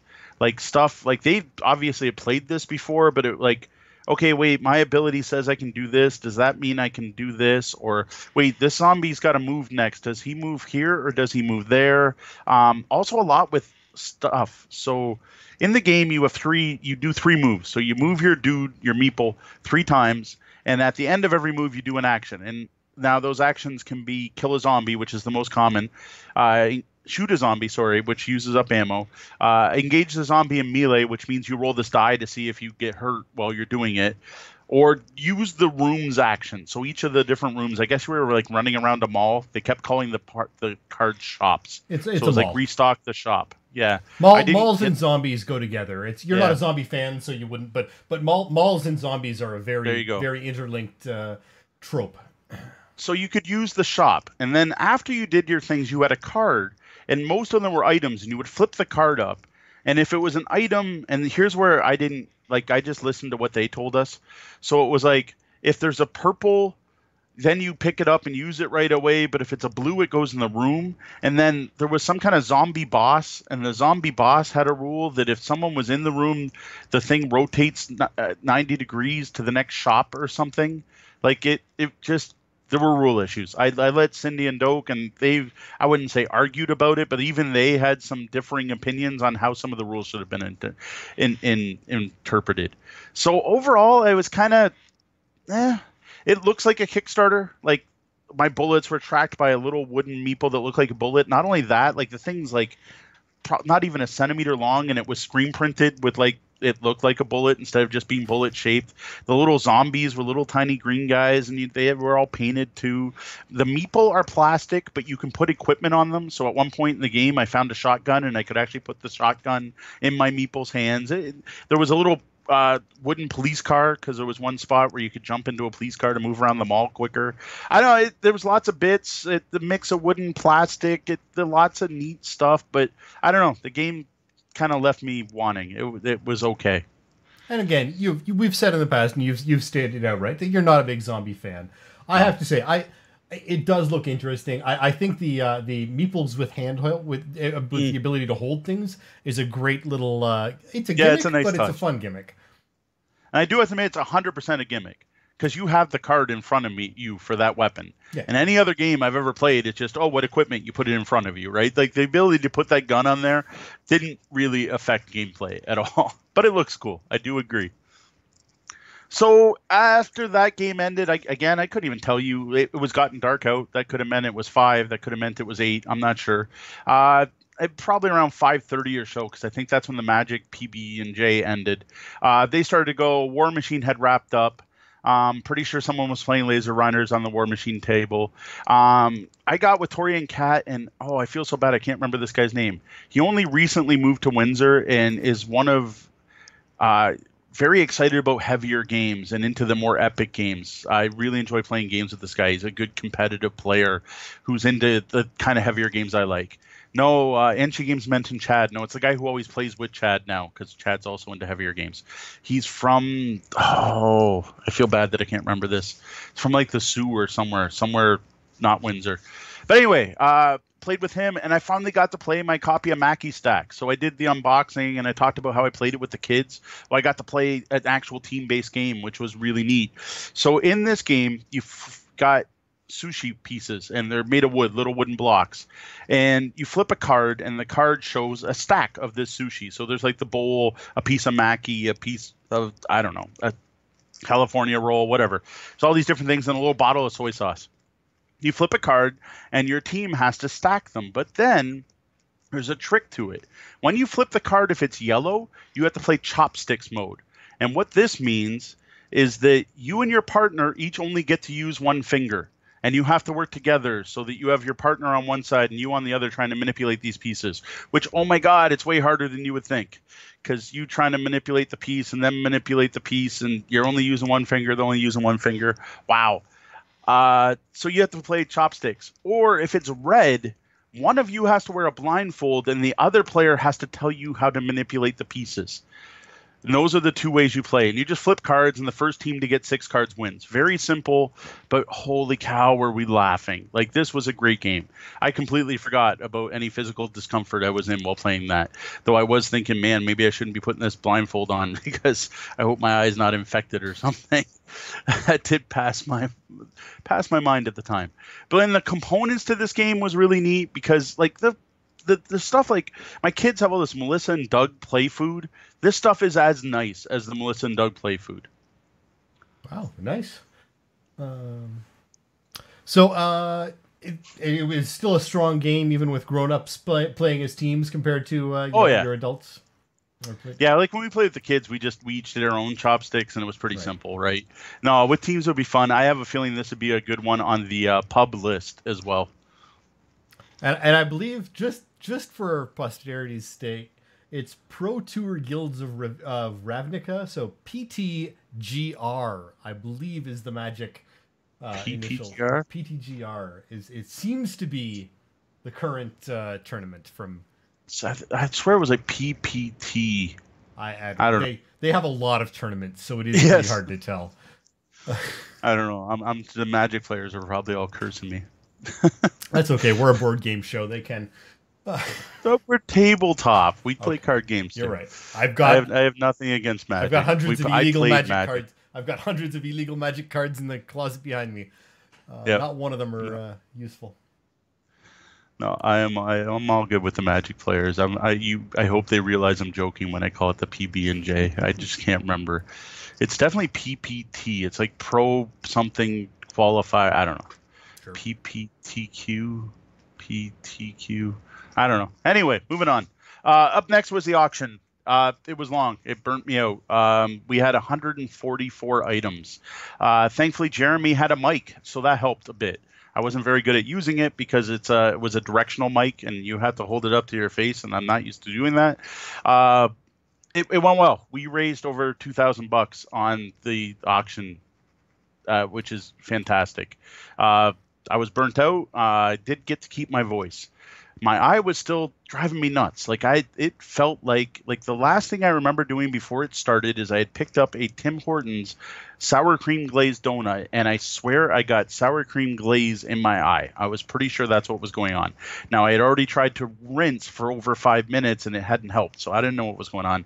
So at this point, I actually kind of chilled. I finished the auction. I sat down and talked to people and socialized, and I think at that point, maybe at some point, I got the Sloppy Joe sliders. That might have been then. I don't remember. I remember eating half a slider and splitting it with Enchi Games. But yeah, at that point, I was like, I'm done. This every year after the auction, I'm like, I'm ready to go home. So now we mentioned it before, but we have a highlight of the auction on our Twitch video on demand. If you'd like to check that out, that was the fun part of it. What you don't see is the hours it takes to price and ready 143 items for the auction. But what we got out of that, or what Extra Life got out of that, is, as Anchi Game says in the chat room, $2,228. Nice. Yeah, it was up there. And I see Blood Boiler has finally put, that's a PPTQ. There we go. Preliminary Pro Tour Qualifier. I knew it was PP something, PPT, PPTQ. I still say it's the PB&J. There we go. So eventually, once I'd rested, I had brought something I really wanted to show off and I thought would be good to stream, was Big Trouble in Little China, which we tried to play. Well, actually, we successfully played. We just tried to stream for our launch party. I bought the game hoping to show it off. This was, to me, another perfect place to show off this epic game. Now, this game is epic. It's long. It's surprisingly long. It's almost like playing two games. So Enchi Games started playing with us. She was Egg Shen. I was Eddie. Tori and Kat played with us. Yes, that's the couple we usually play Gloomhaven with. Tori was Grace and... No, sorry. Kat was Grace. Tori was Jack Burton. So that was our players. Enchi Games, Deanna managed to stay in for the beginning of Chinatown, but had to tap out, which was expected. So I mentioned this when we were leading up to Extra Life. The goal of Extra Life, if you are participating in raising money, is to game for 24 hours. Nowhere does anyone expect you to game for 24 hours straight. Yes, many people do that, but that is not a requirement. There's no reason to make yourself sick or ill or hurt your own health for the sake of someone else's. You don't need to be stuck in your own version of the hospital for helping another one. It's just dumb. And we encourage this for everyone. Yes, I get it. People want to do the full 24. Like that D&D table, I should have mentioned a couple times, they're still going at this point. They haven't stopped. I think when we started Big Trouble in Little China might have been when they finally switched DMs, but it was still all the same players. They're going strong. They're good to go. They're younger than I am. They can get away with it. So it was fully planned that Enchi Games had a pillow and a blanket in our van and was planning on taking a nap outside. So this isn't any bash on her for tapping out, because trust me, when I get a little further in the story, I'm about to do the same thing. Oh, now I guess some people were saying that it started off with a little confusion on the dice system, but it came around to it. I think really that game to me, and I know Huge had a little bit of a trouble with it at the first time. It really needs a round or two of playthrough to get everyone comfortable with how the dice mechanic works. Because as soon as you've done it a couple of times, oh, okay, well this makes sense. But the game needs that round or two pre-play, because explaining it doesn't always catch. There's going to be there's going to be a percentage of people out of every single group who don't get it if you just explain it. So yeah, no, I agree completely. It's not an intuitive dice system. No. I think that's the problem. Like, you want to use body to fight and you want to use mind to make skill checks. No, that has nothing to do with it. All you're actually figuring out is if your dice are epic or not. Like, it's weird. And if you haven't played it, you don't get it. And the biggest one is Tori had a hard time with it. He was doing the exact same thing as you. He's like, I don't have any body, so I can't move. But then it was funny because at the end of the game, Tori's like, man, that system's really tight. It's really simple. I really dig how easy it is. And I'm like, I don't know if you remember the beginning of the game, but you were having a hard time with it. Yep. Yeah. So it was good. Like, we played through. We focused on quests. So different. We did better than when we played at the launch party. It definitely went a little better. We focused on quests and only beating up lone mooks that were around. We did end up at one point where someone got surrounded, but immediately had that person run into an alley. Because this is something, I don't know if we played this wrong the first time, but the minions won't follow you in past any red lines, so into any of the buildings. They'll just hang out at the door. And I can't remember if we knew that the first time or not. We did know that. The problem was we had made so many poor decisions that allowed so many groups of bad guys to position themselves, right? That it was just wrong. And again, we talked about this before, but we had the wrong mindset for sitting down and getting into that game. And it sounds like that you guys sort of corrected that error and really made the made the game play the way it was supposed to play. Yeah, I think so. So we actually, you put in a main quest for each of the 4 characters, and you put in one for one of the 3 storms. And as far as I remember, we completed 3 of the main quests, and we were partway through another 2. No, we must only finish 2 because we didn't get to see the storm one. So we finished 2 main quests, and we're partly through 2 more. And I think we finished 3 to 4 side quests. So we actually got to see a lot more of the story and the book, the Witch Way book, the adventure book, or whatever it's called. And man, Tori unfortunately was playing Jack Burton, because he should always read Jack Burton from now on. I'm like, we need Tori here just to read.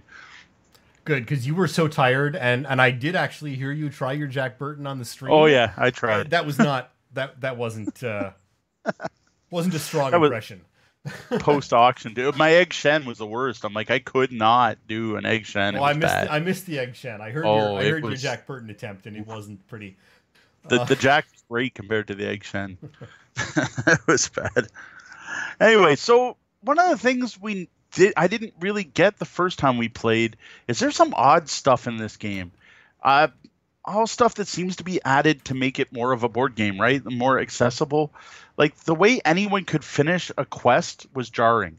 So the rules are the actual character needs to start the quest, but then anyone can finish it. So there was some really weird stuff where, like, Egg Shen went to a dojo and challenged a master and then left, and Grace went in and fought the master, but then the story talked about how the master bows to Egg Shen and hands him something. Like, the suspension of disbelief is just gone.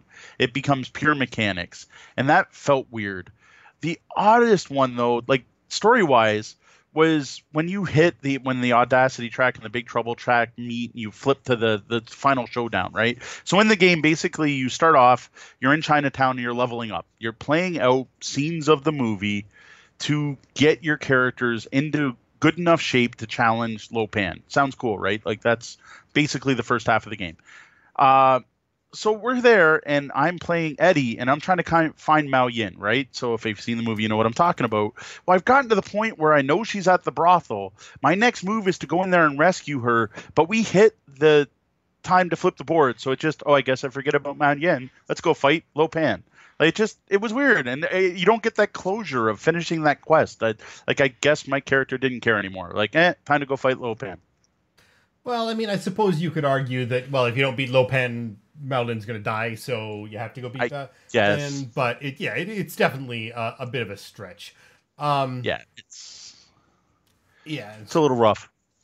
So the final battle, the other side of the board. Now, like at this point, I think we played for 2 hours. Like, this is an epic game. Like, and then we still have a whole other side of the bide. Whoa, side of the board to go. And this side of the board completely changed the feel of the game because now it's just a beatdown. There's no quest, there's no role playing, there's no making choices. It's defeat enough mooks to get the keys to go to the floor where Lo Pan is with his bad guys, with his entourage, beat up Lo Pan because at this point he's a ghost, and then he becomes real, and then you have to go up to the 3rd floor and beat up the real version. So it went okay, but we ran into a rule issue. So when we were spawning the minions, in the room with Lo Pan is one of the guardians, the weird-looking beholder things.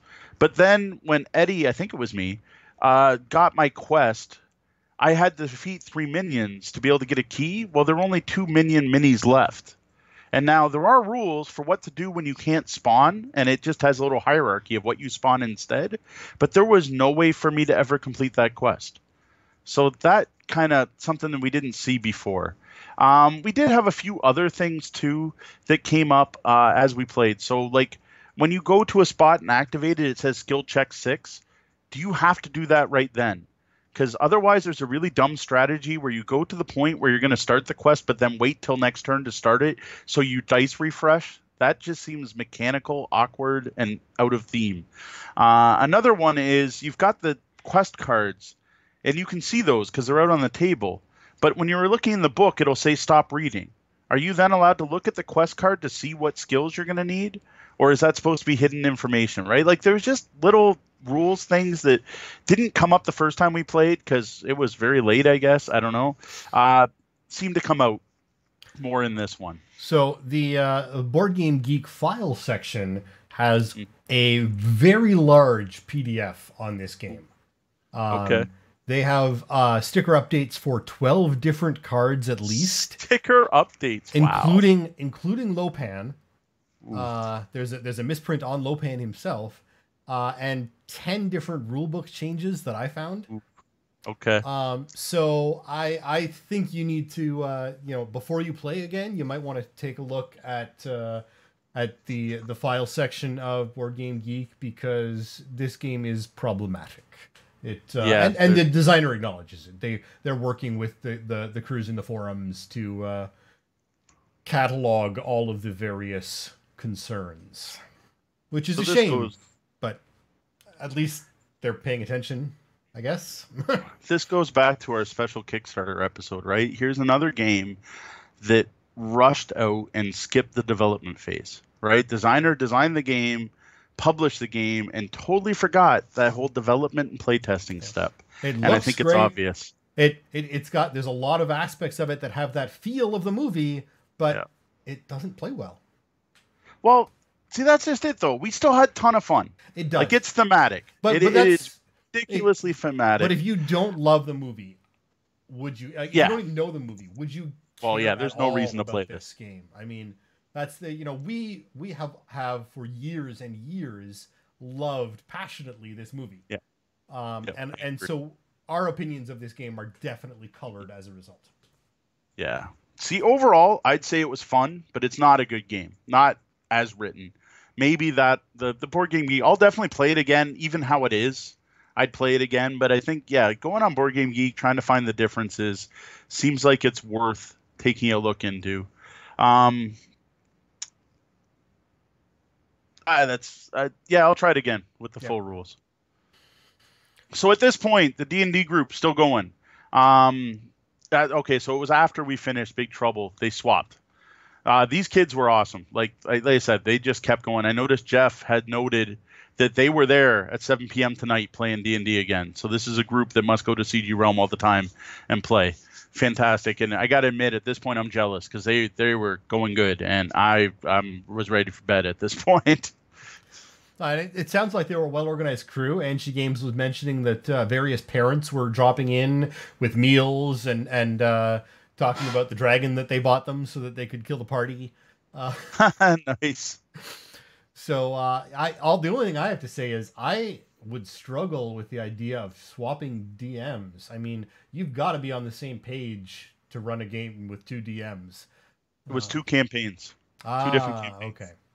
The one was, I couldn't tell you. They told me it was 2 modules, like they were published books they were running, and it was one DM who runs one campaign, and then they switched over to Horde of the Dragon was one of them. Okay. So they swapped games. Really, they were still playing D&D 5th edition, but it was 2 different campaigns. Okay, that makes more sense because I was thinking, I mean, you could do 2 DMs for a single game, but you guys you have to be on the same page for that in a big way. Mm-hmm. Yeah, definitely. One of the big late night games was again Laser Riders. This was the most epic long game of Laser Riders because, man, were we cutthroat. We actually had, Sean's played the game before. When you claim a jewel, another player, that's the only time you can cross over their laser thing is through a jewel. And when you do that, you steal it from them. Well, we had a 3-way cross. Like I shared a picture of this on Facebook and my Instagram and that. You got to check this out where we basically someone got the jewel, then someone crossed over the jewel, and then I snuck in and went between both of them and did that. It was awesome. There was tons of stealing stuff, and like I said before, like Laser Riders was kind of the star of the show. I'm sure Ian was kicking himself that he couldn't find a copy to have in stock because I think he would have sold a few of them that night. Well, and I have to say, especially when you get into that late night, the bright colors, the actual large pieces, it's it definitely sort of scores in something like that. You wouldn't want to be playing something like the Penguin game where you're trying to have actual dexterity. But I did bring Pitch Car to play, but it didn't get broken out. I had hoped to play that at some point. Yeah, no, the large, bright, tactile gaming late at night works fantastic.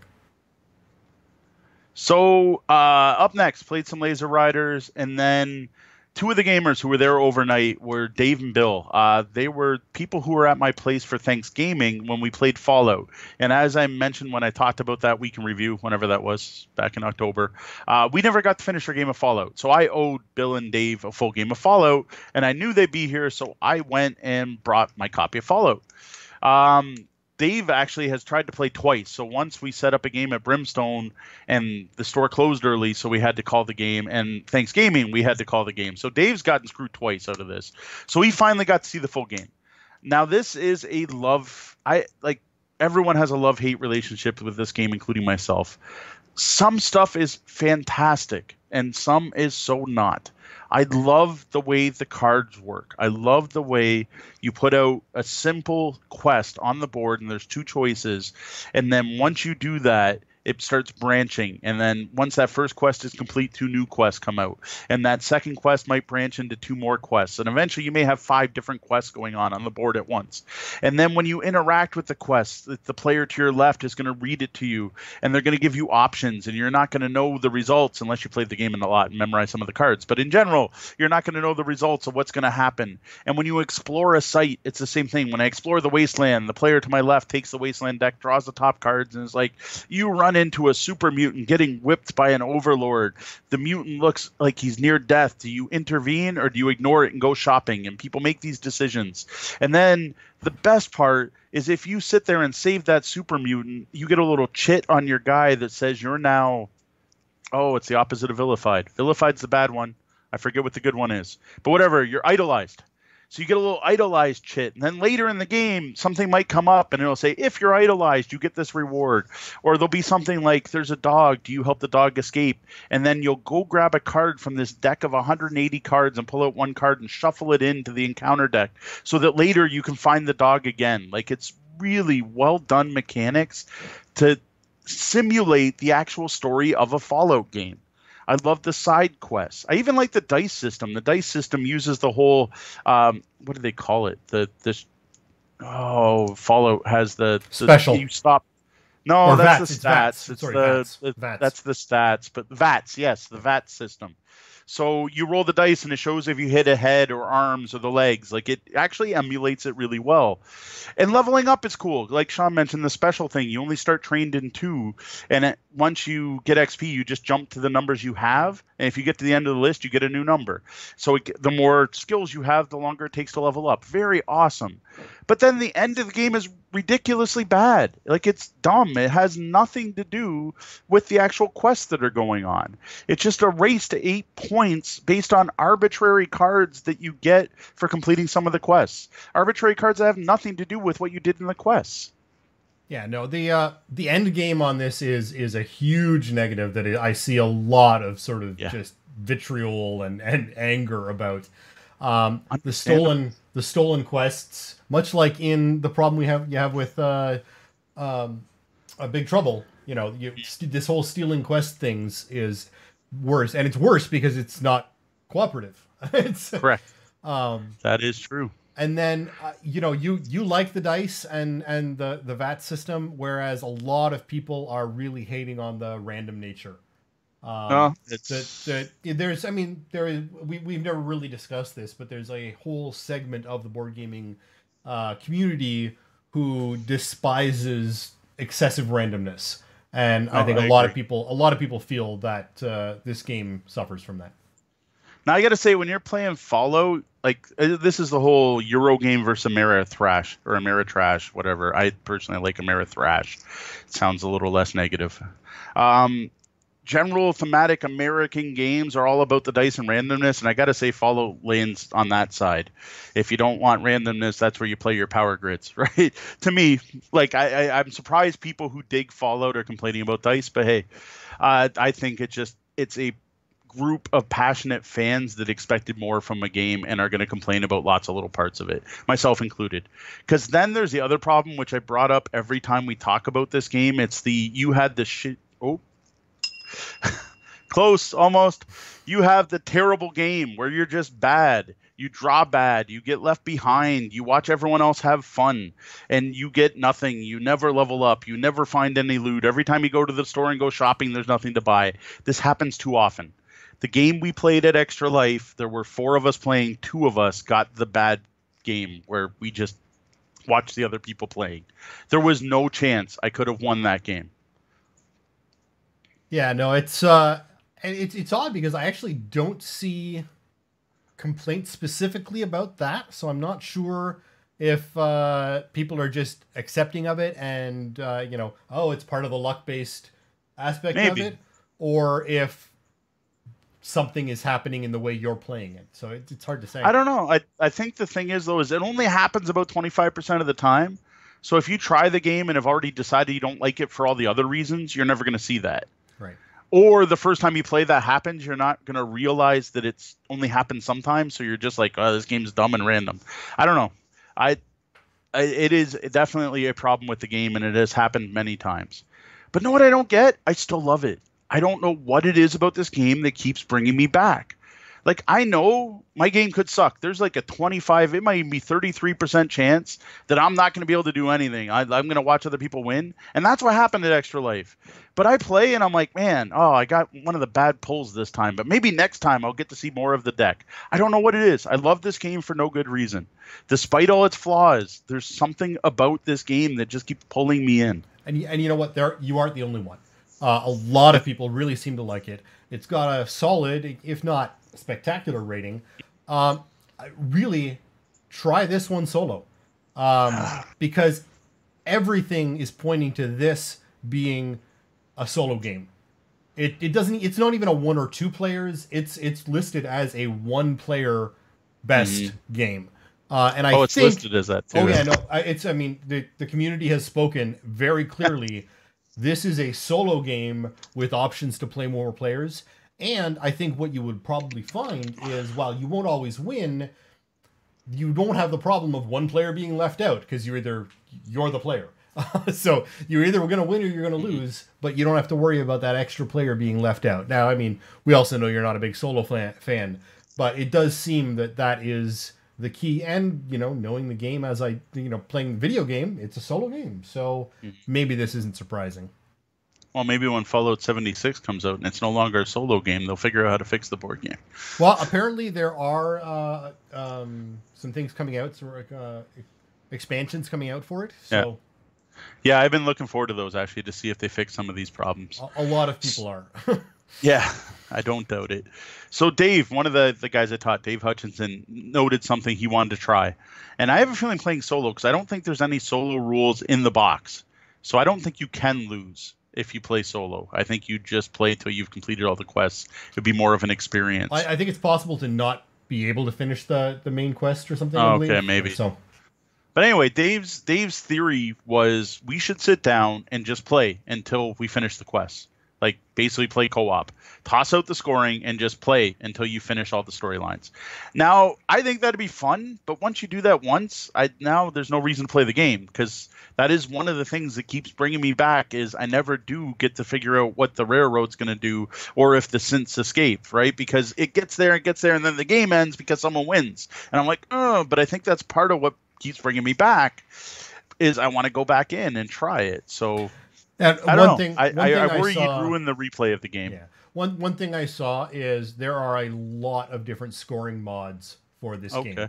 People have gone. I mean, everyone seems to be rewriting this game because everyone wants to like this game. Oh yeah, and everyone it's so close. Really wants to like it, and the effort that the community has put into trying to make this a better game is honestly quite inspiring. Really. Yeah, no, it's true. But I think that speaks to the whole, like, it's good and I keep wanting it to be good, but then I play and I have that bad game, or then I play and it ends too quickly. Like, that's what happened in this game. Was part of the scoring, the random scoring, is if you support a faction you get points, and he went and got 3 of the same card out of a random deck, and by having 3 of the same card, he multiplied that by how far ahead one of the factions are, and you only played 8 points. So just by luck of the draw of getting those 3 cards, the game ended like an hour and a half in. And that's just lame. Like, even he won and he's like, this is lame. But at this point, I was done. Like, I had to call it a night. Tori and Kat were playing Batman Love Letter. D&D was still going. Jeff had started up his 4 a.m. DCC game. That was going good. I think he had 6 players when I left. At this point, I went out, woke up Deanna, who was in the car, and said, look, my eyes effed up. And she saw it, and it was bad. It was all purple and swollen and nasty. And I was just tired. So she took over at the event. I went home, and I didn't make it back until I think it was 2 p.m. Hey, a lot of people forget how hard it is to take care of yourself, especially when we're not the teenage kids in high school anymore. To take care of yourself, even little things like hydration, and making sure that if you're up for 18, 20 hours, you need to drink a lot of water. You need to stay hydrated, and it's really easy to not, because you're staying up for 18 hours, so you drink a ton of coffee or things. But water is important. And now you were up early that day because you had a interview on the radio that morning. That's correct. I actually did a full 24 hours, but I started my 24 hours at that interview instead of when I showed up at CG Realm. So the interview was at 8:10 in the morning. I left CG Realm at 9 in the morning. So as far as I was concerned, I got my 24 hours in. I did extra life stuff for 24 hours. So I was happy with myself that way. I will admit I didn't actually play Azul till probably, 11 or so. So I didn't do a full 24 hours at the store. But at that point, I was done. Yeah. So I got back at about 2 o'clock. Place was packed. Solon Wong, local gamer who's huge into X-Wing, was there, and he was running his X-Wing tournament. That did fantastic for us. A lot of players. They did not play with cheating. They were not interested in cheating, which I was worried that like, to me, I'm like, this is the one time a year you cheat. Like, come on, it's for charity.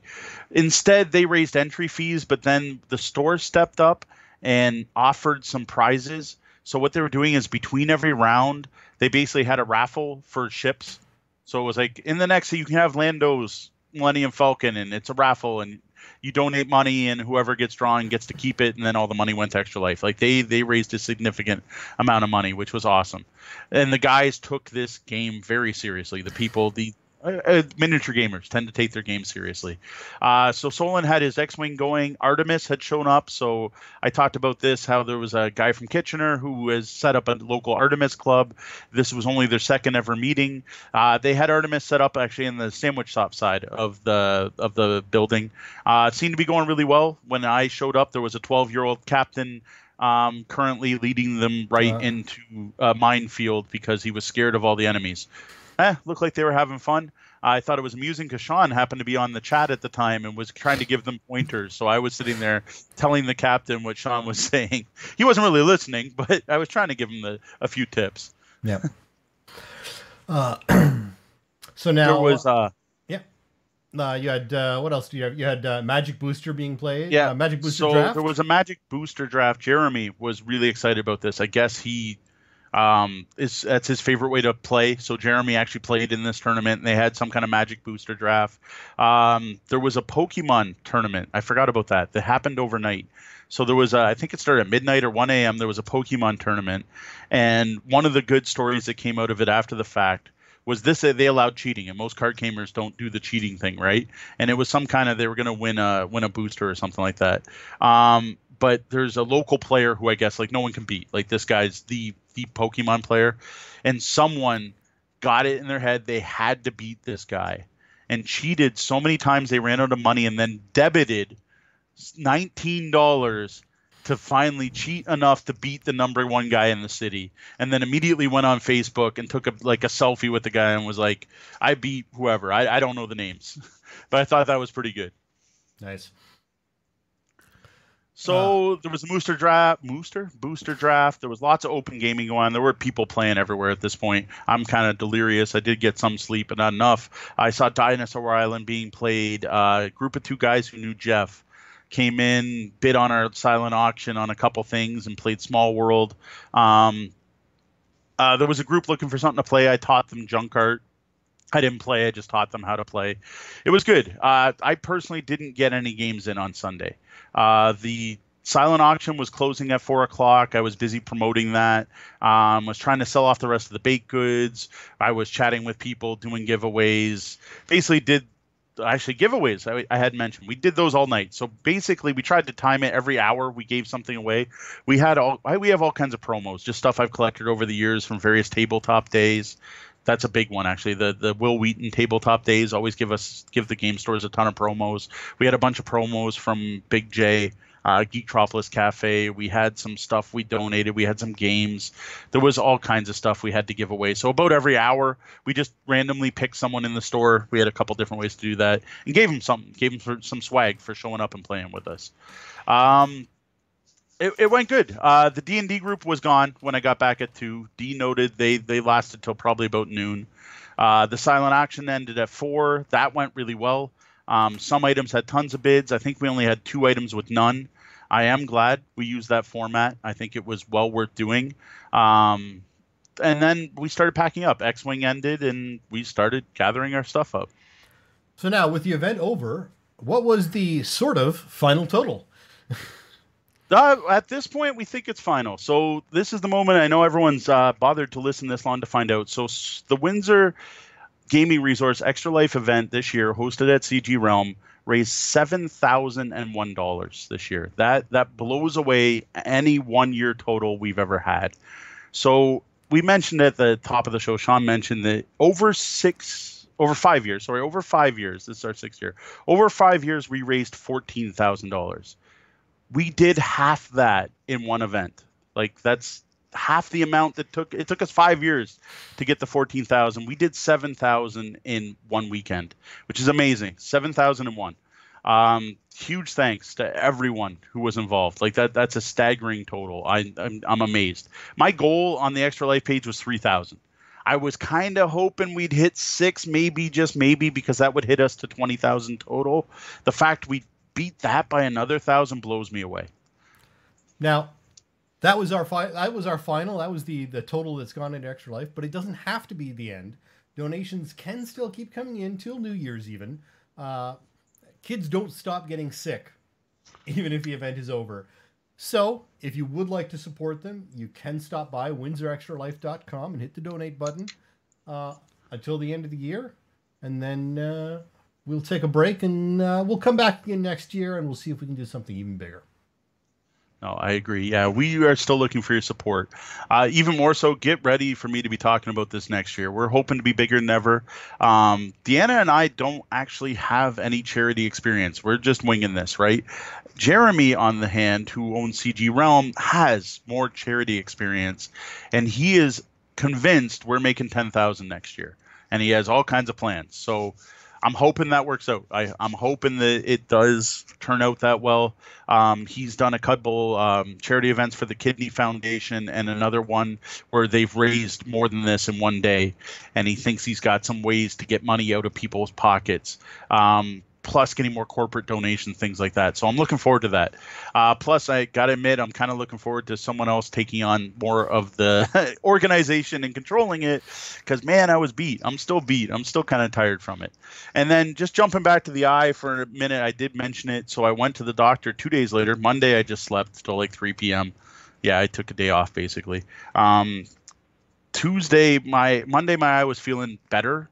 It wasn't all purple anymore, but it still kind of hurt. So Tuesday, I went to the eye doctors. It ends up I had removed a 1 centimeter patch of my epithelial layer of my eye. As far as the doctor can tell, my eye dried out or something. It stuck to the lens or my lid, and when the lid opened, it tore away like a not deep, but like postage stamp size, like 1 centimeter by 1 centimeter section. Now it looks fine. So I went there. They gave me these. It's basically Vaseline mixed with antibiotics, really gross crap I have to put in my eye every day. And he wanted to see me every morning at 8 a.m. before his shift started so he could see how I was doing because he was that concerned that there'd be a problem. I went back this morning. Things look good enough. He doesn't want to see me again until Friday. Keep putting goop in my eye. So I don't know. I don't know what I did. I swear it was the Tim Hortons donut stuff, like was glue. I don't know. Or it was completely not, has anything to do with it. I don't know. But it's healing. It's looking good. Seems to be going well. So terrible timing. That's all I can say on that one. Either way, hydrate. Don't tear your eyes apart. Hydrate. Yes. Blink. Remember that he said, were you staring intently at the games you were playing? I'm like, I don't know, maybe. Possibly. Those little tiny meeple on the zombies. The zombie epic mini. It was just before I started Tiny Epic Zombies is when it started bugging me. So I don't know. Well, this was a great talk and a long one. But if you'd like to read more on this topic, there may be a blog on the tabletopbellhop.com where you can see this and some other information on the Extra Life experience. Yeah, one of these days I'll remember to update that when we don't do, it's not a follow-up to a blog post. But yeah, as normal, like this was a special episode, but normally we are here to answer your gaming questions, not our own gaming questions. And normally I'm not doing events every weekend. So I have time to actually answer people's questions. So please send us your questions. You can do that on the website under Ask the Bellhop or email us at questions@tabletopbellhop.com. As a special bonus to our Patreon patrons, we will answer your questions. You do get bumped to the top. Now, speaking of our Patreon, a shout out and a thank you to our backers. Their support helps make this show possible. Misdirected Mark. These guys should be back from Metatopia now, and you can again start watching them live on Tuesdays at 8:45 Eastern right here on Twitch. Brian Kurtz, thanks. Duran Barnett, thank you. Joe Swick, it is appreciated. And I'd like to welcome our latest patron, Steve D. Thank you for showing your support. It's probably, yeah, and you're still in the chat room. There we go. I'm sure he's lurking. He tends to put it on and do other stuff when listening. It is appreciated. Thanks, Steve. Well, that was the double bell. That means my shift is coming to an end. It should have been over a while ago, but we've been chatting in the break room, it feels like. We're going to have to lock the front doors and kick everyone out, though. Though the doors to the lobby are closed, you can always find us across the web and social media as Tabletop Bellhop, one word. Drop by our website at tabletopbellhop.com for more gaming content. If you dig the content we're providing and like to support our efforts, please consider tipping the Bellhop at patreon.com/tabletopbellhop. Remember to join us here on Twitch every Wednesday night at 9:30 p.m. Eastern, and watch for the Tabletop Bellhop Live to hit your podcatchers and YouTube at 2 a.m. Eastern every Tuesday. Well, that about wraps up the time we have for the show tonight. For those of you here live, thank you for joining us. We'd like to invite you to hang around for a short while in our penthouse suite for an Off the Books after show. For Tabletop Bellhop Live, I'm Sean. And I'm Mo. Thank you, and game on.